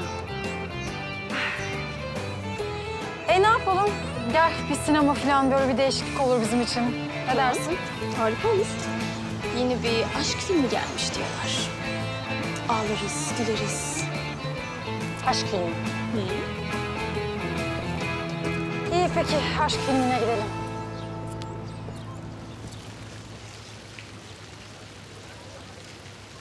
Tevfik, gel. Tevfik bak şimdi bir koşu bizim eve git. Bak bakalım Hüsnü'ye gitmiş mi? Hasan, telefon diye bir icat var. Senin haberin yok galiba ya. Aç telefonu sor, gitmiş mi gitmemiş mi? Yok ya, ukalaya bak bir şey istedik senden. Ayrıca telefon etmene de gerek kalmadı. Bak sana haberci yollamışlar. Merhaba. Merhaba Ahmet. Merhaba Ahmet. Ahmet sen niye dükkanda değilsin? Baba önemli bir şey var, konuşmamız lazım. Gel otur konuş, ben de ocağa bakayım. Otur. Ahmet deli halan gitti mi? Yok. Peki ne zaman gidecekmiş oğlum? Ne zamana bilet almış? Baba vallahi bilet almamış. Ahmet bu deli halan beni deli edecek. Baba halam evleniyormuş. Sen de inandın mı Ahmet ha? Senin o manyak alanı kim alır? Ha? Kim ister? Niye istesin? O deliği hayatına niye soksun? Uyduruyor. Baba vallahi bu akşam bize istemeye geleceklermiş. Ne? İstemeye mi? Deli alana. Görücü geliyor ha? Baba vallahi bana Ayten söyledi. Ayten'e de halam söylemiş. Şimdi ben senin canını okumaz mıyım Hüsnü'ye? Baba bir dur ya. Ne oldu? Çıkıyor musunuz? Birazdan. Ya Alara aşağı indi de ben seni görmeden gidemedim. Alara'ya bak sen hemen koşa koşa gitmiş. Sarp Bey. Hı. Olur da orada bir yakınlaştığınızı duyarım. Bir baş başa kaldığınızı duyarım. Size yemin ederim ki ikinizin de gözlerini oyar eline veririm. Ne baş başa kalması Yasemin Hanım? Biz oraya gezmeye mi gidiyoruz? Ya ben şimdiden söyleyeyim de ondan sonra böyle bir gömlekler havada uçuşmasın, bir kas şovlar olmasın diye söylüyorum. Saçma sapan konuşmayın Yasemin Hanım. Ha bu arada sakın kahve de içmeyin. Çünkü sen ağzın nerede bilmiyorsun. Dökersin. Yeter Yasemin. Niye böyle yapıyorsunuz Yasemin Hanımcığım? Ya ne yapayım Sarp, çok kıskanıyorum. Ya kıskanacak ne var? Seminer midir nedir mecburen gidip geleceğim. Aklına sakın saçma sapan başka bir şey getirme olur mu? Tamam. Hadi bak sen akşam eve git güzel güzel. Ben varınca seni arayacağım. Tamam. Hadi ama somurtma. Hı? Tamam. Ben seni varınca arayacağım tamam mı? Tamam.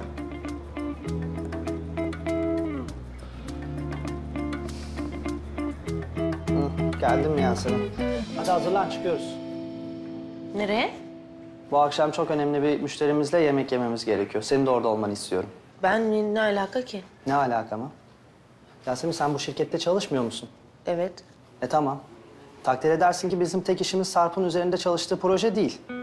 Önemli bir yemek var diyorum ve bu müşterilerle senin de fikir sahibi olmanı istiyorum. Peki. Güzel. Hadi çıkalım o zaman. Hadi.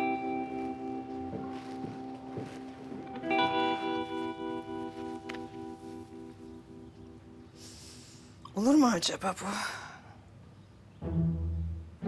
Yoksa mavi mi? Olur ya. Bal gibi olur.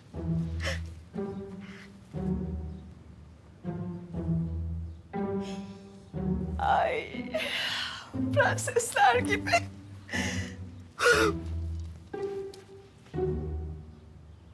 Benimki ne yapıyordur acaba?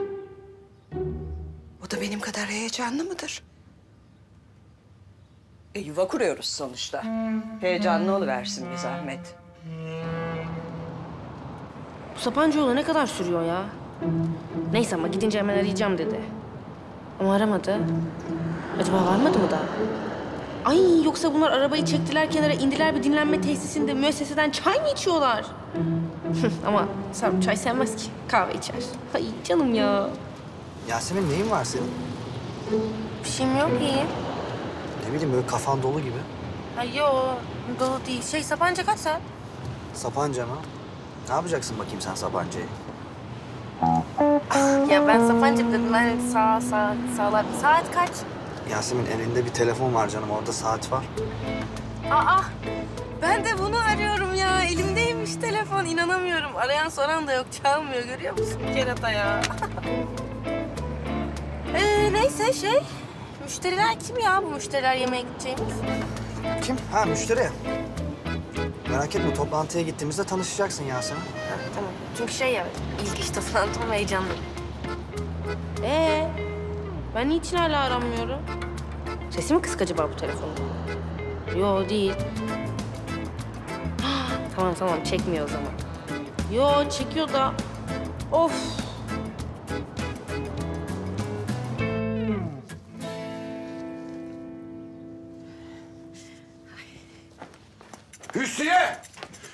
Hüsniye nerede? Ay içeride Hasan Beyciğim üstünü değiştiriyor efendim. Neriman Hanım, siz ne arıyorsunuz burada? Aman efendim akşama istenme durumları varmış ya. Ben de bir işin ucundan tutuvereyim demiştim efendim. Allah'ım sen benim aklıma mukayyet ol. Ya siz toptan kafaları mı yediniz? He? Ya babacığım, vallahi geliyorlar. Bizim hazırlık yapmaktan başka şansımız yok. Nerede? Hüsniye nerede? Babacığım odada. 33. Ay çok güzel oldu. Ay ödümü kopardın. Sen ne yapıyorsun? Sen ne yapıyorsun? O yarım aklınla sen ne yapıyorsun? Ne istemesi, ne evlenmesi? Ne yapayım abi? Hayatımın sonuna kadar yalnız mı kalayım? Yalnız mı yaşlanayım? Yalnız mı öleyim? Ne yapayım? Ne yalnızı be? Bütün sülale Zonguldak'ta. Ben onu mu diyorum be? Ne diyorsun? Bir hayat arkadaşı istiyorum abi. Bak sen bunların hepsini tattın. Çoluk çocuğa karıştın. Benim de hakkım değil mi? Senin yüzünden evde kaldım ben. Sen niye benim yüzümden evde kaldın Hüsniye? Sen gittin hayırsızın birine gönül verdin. Hayırsız mayırsız. Eğer beni ona verseydin, şimdi benim de çoluğum çocuğum olurdu belki. Yok ya, hatırlatayım sana. Senden ayrılır ayrılmaz başkasıyla evlendi. Gaddar! Gaddarsın sen. Hala üstüme geliyorsun. Hala yangına körükle gidiyorsun. Ağlama Hüsniye. Bak, rimellerim aktı. Ya ağlama diyorum, ağlama. Hem ağlamadı hem de ağlat. Ağlama lan, ağlama. Tamam, tamam. Tamam, tamam. Tamam, gelsin istesinler seni, tamam. Verecek mi beni? Vereceğim, sen sağ ben selamet. Sen de kurtulursun, ben de kurtulurum. O zaman niye beni ağlatıp rimellerimi akıtıyorsun be adam? Bak, bana bak. Bu isteme işi bittikten sonra sen doğru Zonguldak'a gidiyorsun. Niye ki? Müstakbel kocam İstanbullu. İş resmileşene kadar sen Zonguldak'ta kalacaksın, o kadar. Ha abi! Abi! Ne var? Sizin ev yamuk yamuk, böyle yamuk gidiyor. Sensin yamuk.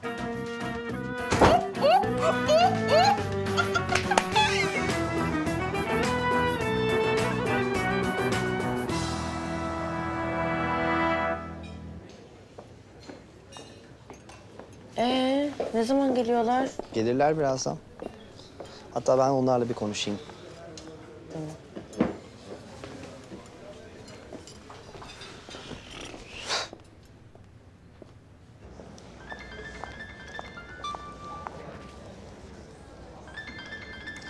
Benim buna bir bakmam lazım. Sen odaları ayarla, tamam mı? Tamam.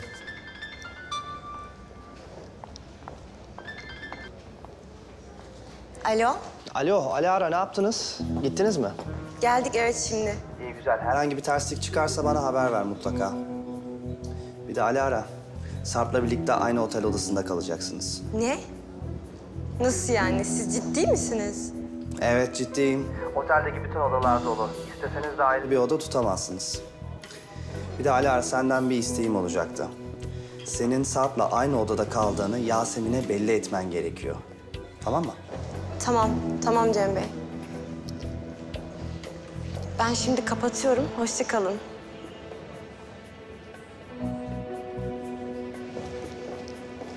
Ya ne demek tek oda rezervasyon yapılmış? Efendim tek oda var.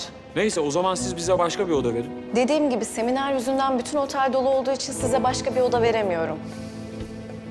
Sarp ne oluyor? Tek oda rezervasyon yapmışlar. Ne? Nasıl yani? Ne olacak şimdi? Biz aynı odada mı kalacağız? Hanımefendi odanız suite yalnız. Yani isterseniz aradaki kapıyı kapatabilirsiniz. Tek yatak var değil mi? Evet ama kullanmak isterseniz kanepe de var. Artık idare ederiz herhalde değil mi bir gecelik? Yani birimiz kanepede, birimiz yatakta. Ara kapıyı da kapatırız, yapacak bir şey yok. Neyse. Nüfus cüzdanın yanında mı?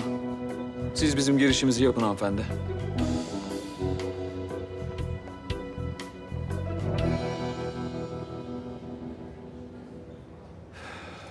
Ne olacak? Bir şey olmaz.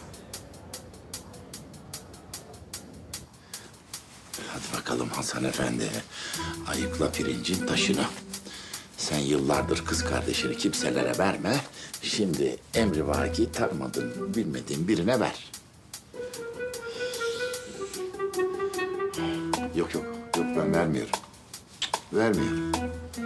Niye vereyim ya? Hırlı mıdır, hırsız mıdır, neydi belirsiz. Kimin fesi, kimin nesi?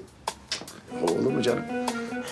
Hüsniye Hanım kocasını internette bulmuş. Ama Hüsniye ben seni sokakta bulmadım kızım. Sen benim kız kardeşimsin. Ay, versen bir türlü, vermesen bir türlü. İki ucu ballı değnek.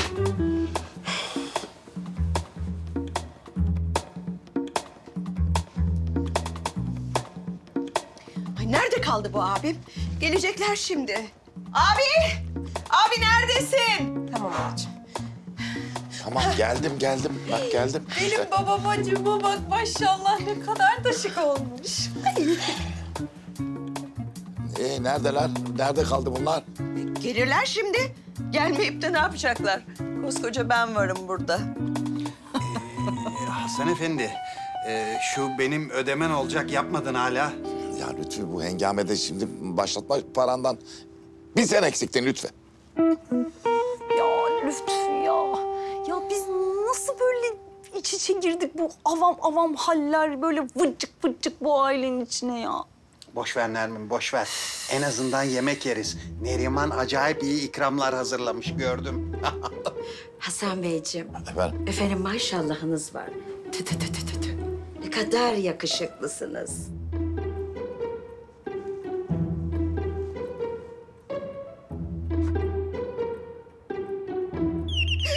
Ay geldiler. Ayten tut beni, başım dönüyor. Ya, tamam tuttum halacığım, tuttum. Sakin ol hemşire.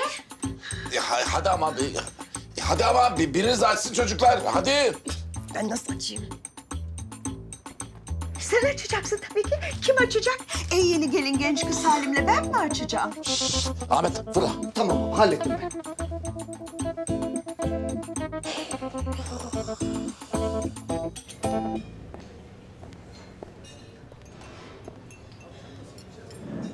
Neredelermiş? Geliyorlar mı? Maalesef gelemiyorlar. Nasıl yani? Neden? Uçağı kaçırmışlar. Uçağa mı? Nereden geliyorlardı ki? Ankara'dan geliyorlardı ama uçak kaçırdıkları için gelemiyorlar. O zaman boşuna geldik. Kalkalım. Yok Yasemin, niye boşuna gelelim? Beraber biz de yemek yeriz. Ben seni eve bırakırım, merak etme. Peki. Pardon, bakar mısın? Buyurun efendim. Bize menünüzü getirir misiniz? Bir de en güzel kırmızı şarabını istiyorum. Peki efendim.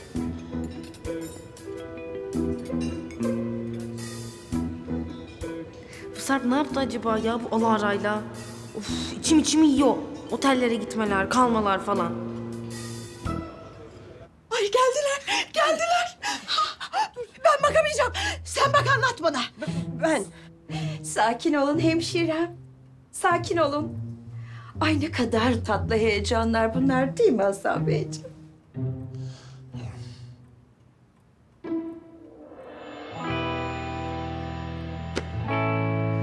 Buyurun efendim, buyurun.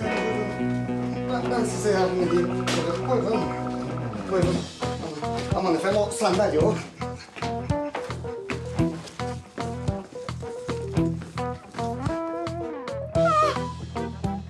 Anlat hadi. Anlatmakla olmaz. Görmen lazım halacığım.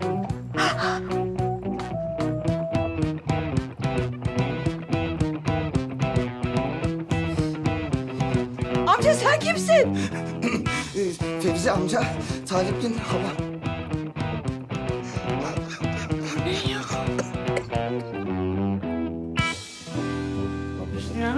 Ben değilim efendim. Hüsniye buradalar.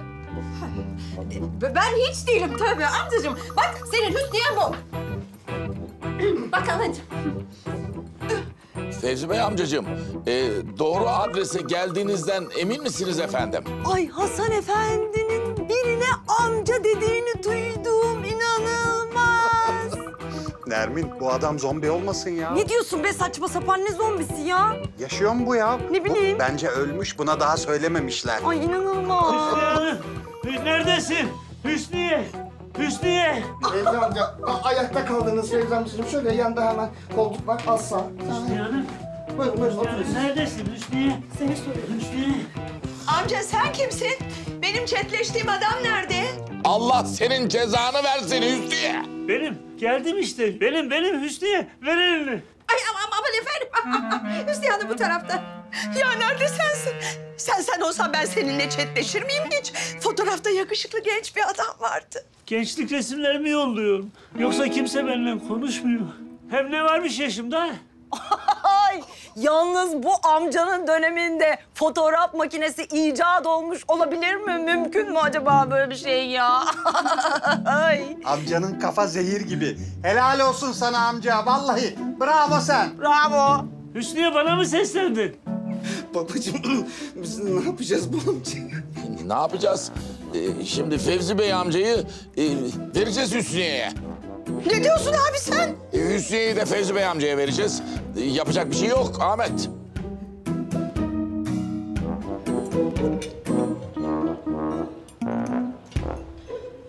Hadi o zaman. Bu gece. Bu gece? Evet. Ya ne güzel tesadüf oldu. Baş başa yemek yiyoruz. Hadi. Ne yaptı bu Sarp acaba ya? O Alara'nın çığınıyla. Ben de burada Cem'le mahsur kaldım.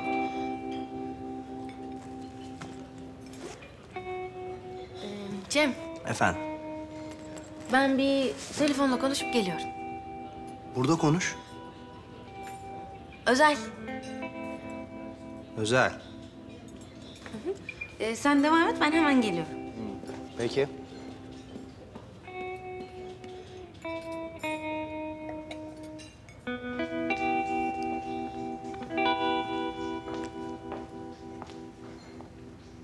Aa, bir dakika ya. Ben niye bunu görüntülü aramıyorum ki? Ay, Sarp'ımı göreceğim. Bakalım ne yapıyor bensiz oralarda o ya.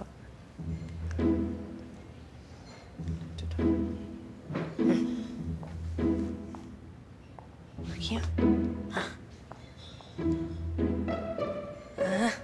İşte bu, işte bunlar. Tamam. Hah.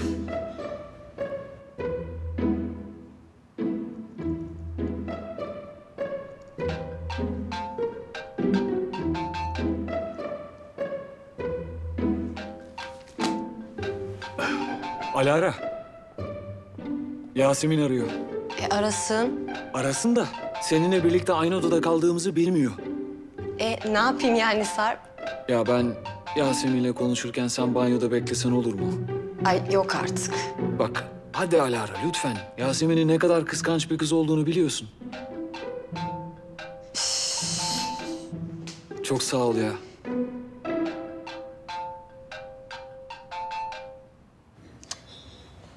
Allah Allah, niye açmıyor bu ya? Işığımı da aldım o kadar.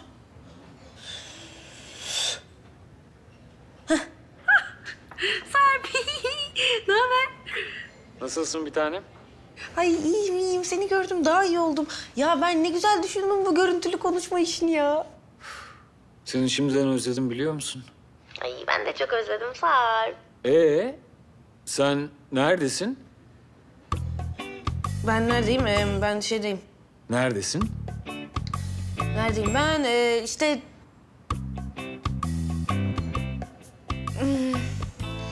Ay Sarp'cığım beni yemeğe getirdi ya. Ne? Evet ama şey yani öyle müşterilerle yani baş başa değil müşterilerle bir iş yemeğine getirdi. Ya ne müşterisi bu ya? Bilmiyorum ki. Ya senin bilmediğin yerde ne işin var o zaman? Niye gittin? Ya işte Cem deyince öyle işte işle alakalı gel dedi falan ben de gittim. Ya sen Cem'in her dediğini yapmak zorunda mısın? Hayır da ne bileyim öyle bir an boşluğuma geldi işte Sarp. Hayır diyebilirsin biliyorsun değil mi Yasemin? Ya biliyorum aşkım biliyorum da işte öyle boş bir anıma geldi ne yapayım. Hem zaten kalkacağız şimdi toplantı bitti gidiyoruz. Ne toplantısıymış bu? İşte şey Ar-Ge, otomotiv, motor falan öyle araba şeyleri ne bileyim ben anlamaya çalışıyorum işte. Neyse konu o değil konu şey sen göstersene etrafı ben seni çok özledim bakayım neredesin ne yapıyorsun etrafa bakayım bir. Ya bakıp ne yapacaksın ki? Yani normal otel odası işte yani sıradan otel odası. Başka bir şey yok yani. Sarp merak ediyorum gösterir misin? Tamam dur.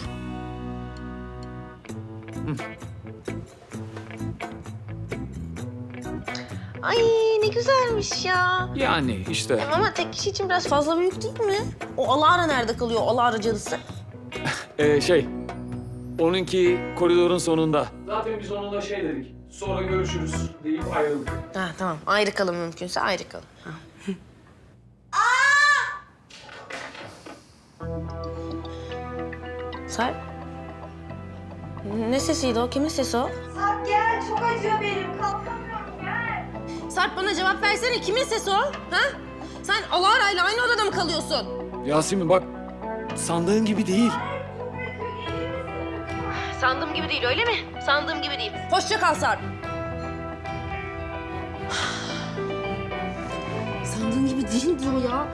Canı acıyormuş orada onun.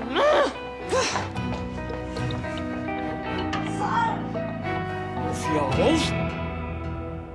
Geliyorum Alara, geliyorum. Ne oldu sana? Çok kötü ayağım kaydı düştüm. Çok acıyor benim kalkamıyorum. Tamam gel. Aa! Tamam yok bir şey gel hadi gel. Aa! Yavaş. İyi misin? İyi misin? Gel. Çok acıyor. Gel şu yatağa bir oturtalım seni.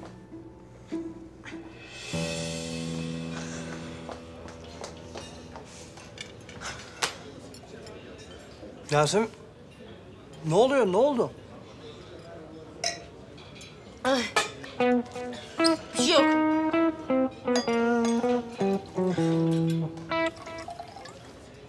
Nasıl bir şey yok? Sen neye sinirlendin? Böyle şarap içmezdin. Sen bu Alara'yla Sarp'ın Sapanca'da aynı odada kaldığını biliyor muydun? Ne? Nasıl? Bizim Sarp'la Alara beraber mi kalıyor? Benim bundan haberim yok. Bunlar iyice abarttı bak Yasemin. Böyle şey olur mu ya? Ben onları iş için oraya yolluyorum. Bizim şirkette böyle şeyler hiç hoş karşılanmaz bak. Ben geldiklerinde ikisine de bunun hesabını soracağım. Değil mi ya? Değil mi? Sor. Hesabını sor. Böyle bir şey karşılanamaz ya. Böyle bir şey hoş karşılanamaz. Ben karşılayamam. Sen sakın karşılama yani. Tamam mı? Sakın hoş karşılama çünkü ben gerçekten... Yasemin tamam da ama böyle içilmez bu. Çarpar seni. Sen ayrıca sana ne ki? Sana ne? Ne kadar güzel söyledin ya. Bana ne değil mi? Bana ne ya? O ne kadar güzel bir laf ya. Ben onu buraya böyle dövme yaptırayım. Bana ne? Değil mi? Bana ne? Hadi gel. Bana neye içelim? Bize ne içelim?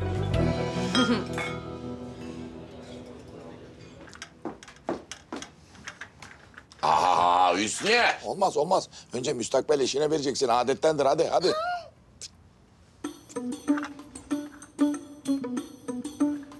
Al amca. Fevzi Bey amca bak müstakbel eşiniz size kahve veriyor efendim. Alınız efendim. Çabuk çabuk. Dağıt. Ver alacım ver. Evet. Kahveler de dağıtıldı. Efendim şimdi ben de lafı fazla uzatmayayım. Ay bayağı ciddi gidiyor kadın. Nermin sen kadını bırak da adama bak, adam gidiyor. Amca iyi misin amca? Bir titreme geldi zar ha? Hasan Efendi bir bak şuna ya, nefes alıyor mu? Evladım, heyecanlandım ondan. Ay şimdi bayılacağım vallahi. Ben kendimi zor tutuyorum. Ahmet. Şimdi efendim, oğlumuz Fevzi Beyler, kızımız Sinirim bozuldu ya, sinirim. Hadi Hasan Efendi hadi. Acele et, biraz sonra amca için çok geç olabilir. Kız istemeye geldi, Fatiha ile çıkacak evden. Tamam verdim. Abi ne yapıyorsun? Yok amcacığım yok, eğlence bitti. Ver kahveyi de. Hadi herkes yoluna. Hüsniye, yuva kuracaktık seninle. Ben seninle o yuvayı 30 sene önceki halinle kuracaktım. Gençsin sanıyordum ben seni. Hem bana baksana sen, ne utanmaz adamsın. Fotoğrafını koymuşsun, gençlik fotoğrafını, genç kızları kandırıyorsun böyle. Ben burada bir tane genç kız görüyorum, başka yok. Sus Nermin sus. Ben bu kadar absürt bir aile görmedim. Yemin ediyorum biz bu civanların yanında pırlanta gibi kaldık. Yeter artık ama ya. Ben istemiyorum İstanbul filan. Evlenmek de istemiyorum. Zonguldak'a gitmek istiyorum ben. Hani sen Zonguldak'tan evlenmeye gelmiştin, İstanbul'uyla evlenecektin. Bakın Fevzi Bey İstanbul'u işte. Hani daha yüzük takacaktık. Hani düğün yapacaktık, göbek atacaktık. Evlenmek kim, ben kim? Benim kaderim baştan kara yazılmış zaten. Ay. Ayten, bir bakıver hadi. Ev değil ki tımarhane zaten ya. Dur Ayten. Görümcemle ben ilgilenirim. Ne? Nermin Hanım. Ay dağıldım ayol. Hüsniye Hanım'la.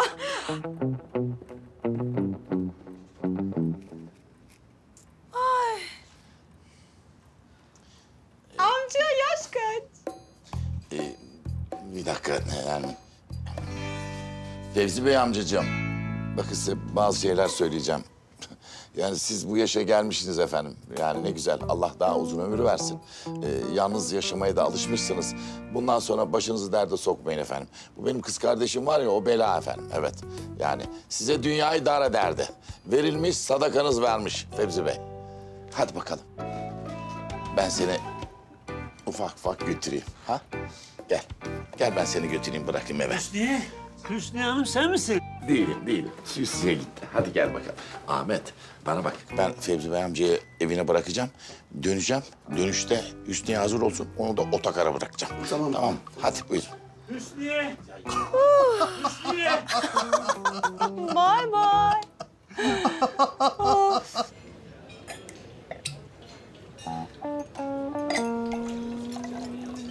Tamam, o çok fazla şey yapma.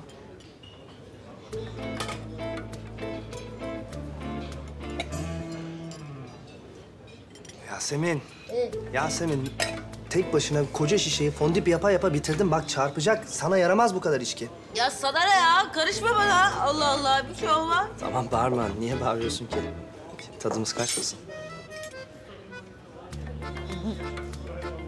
Cem. Ne oluyor? Ne oluyor? Cem. Ne oluyor? Gidelim mi buradan? Acil hesabı. Acil.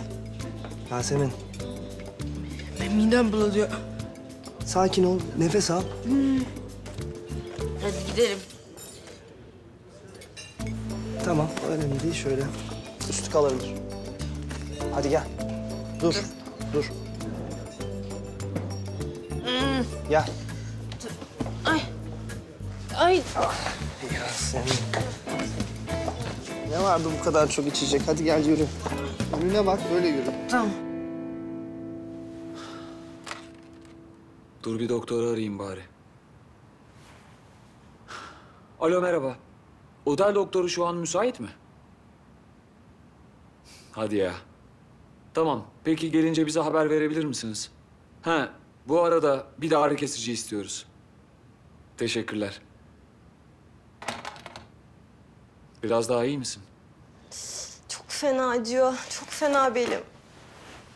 Otel doktoru da sabah gelecekmiş. Niye hep böyle saçma sapan şeyler benim başıma geliyor? Neyse boş ver artık. Kaza oldu. Yasemin de yine benim yüzümden sana kızdı değil mi? Evet. Ama şimdi birlikte ararız. Sen de durumu anlatırsın ona. Tamam. Evet öyle yaparız. Sarp, çok belim ağrıyor. Sarp, şu benimle bir masaj yapar mısın? Masaj mı? Yok canım, ne masajı? Ben anlamam öyle şeylerden. Allah Allah. Araban nerede ya? Burada geldik. Ah araba. Yavaş boşluk var orada. Ayağıma bastım.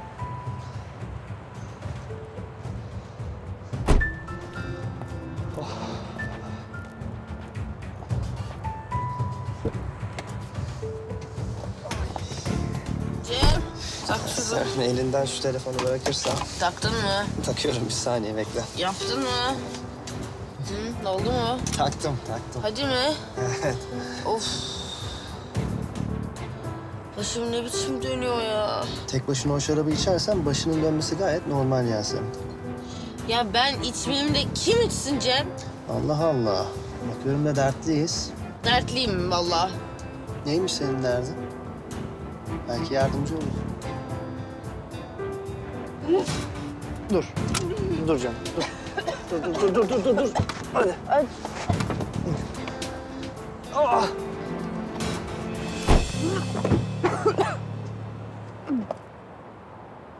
Derin nefes al. Dur. İyi misin? Cem sakın beni bırakma burada, olur mu? Yasemin sen deli misin? Seni niye bırakıp gideyim? Bırakırsın. Daha önce bırakmadın mı beni yolun ortasında?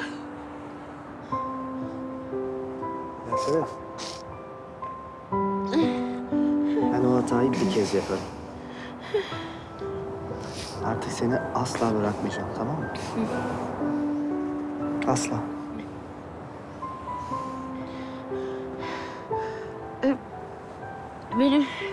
Benim oturmam lazım. Dur, buraya oturmayacaksın herhalde. Kalk. kalk. Yavaş ol. Yine boşluk var orada. Kafana vurma. Elini çek. Oh.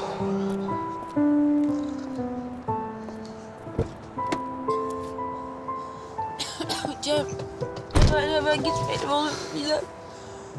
Tamam tatlım. Gitmeyiz. Ben çok yorgunum. Çok yorgunum.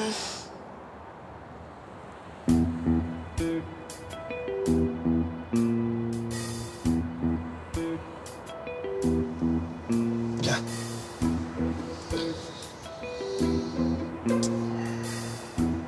Hepsi geçecek Yasemin. Hepsi. Artık senin yanındayım. Seni hiçbir şekilde bırakmayacağım.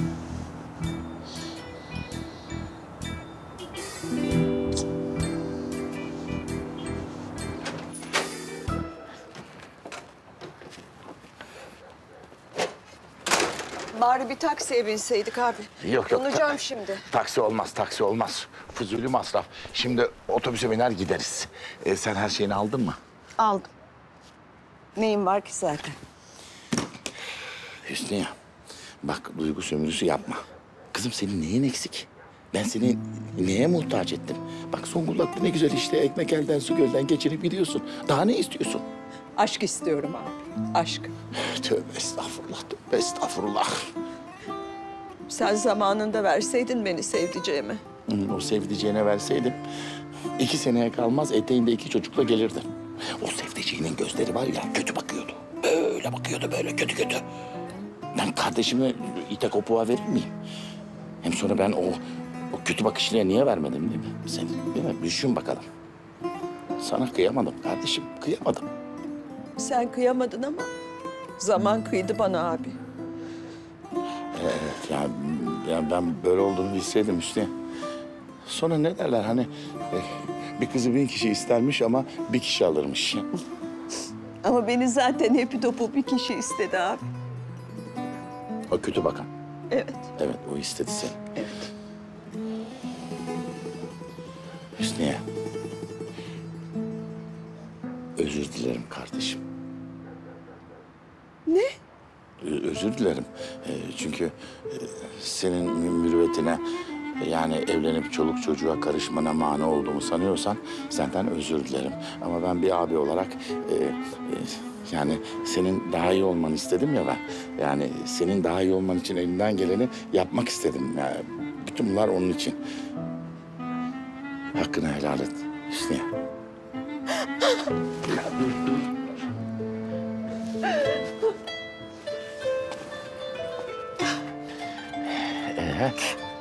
Zaten o heriften bana hayır gelmezdi abi. Şunu bileydin işte, itiraf ettin. Evet, o kötü bakandan olmazdı. Olmazdı, gel bilemezsin bunu.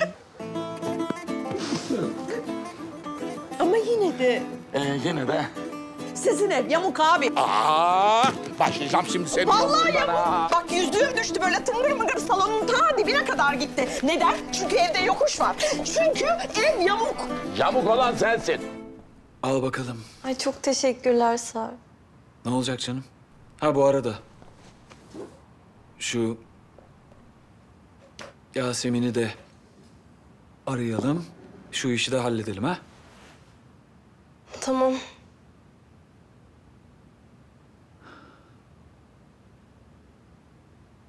Aa, görüntülü mü arıyorsun? Evet. Senin şu halini görsün nasıl iki büklüm yattığını da anca inanır. O da belki. Hah.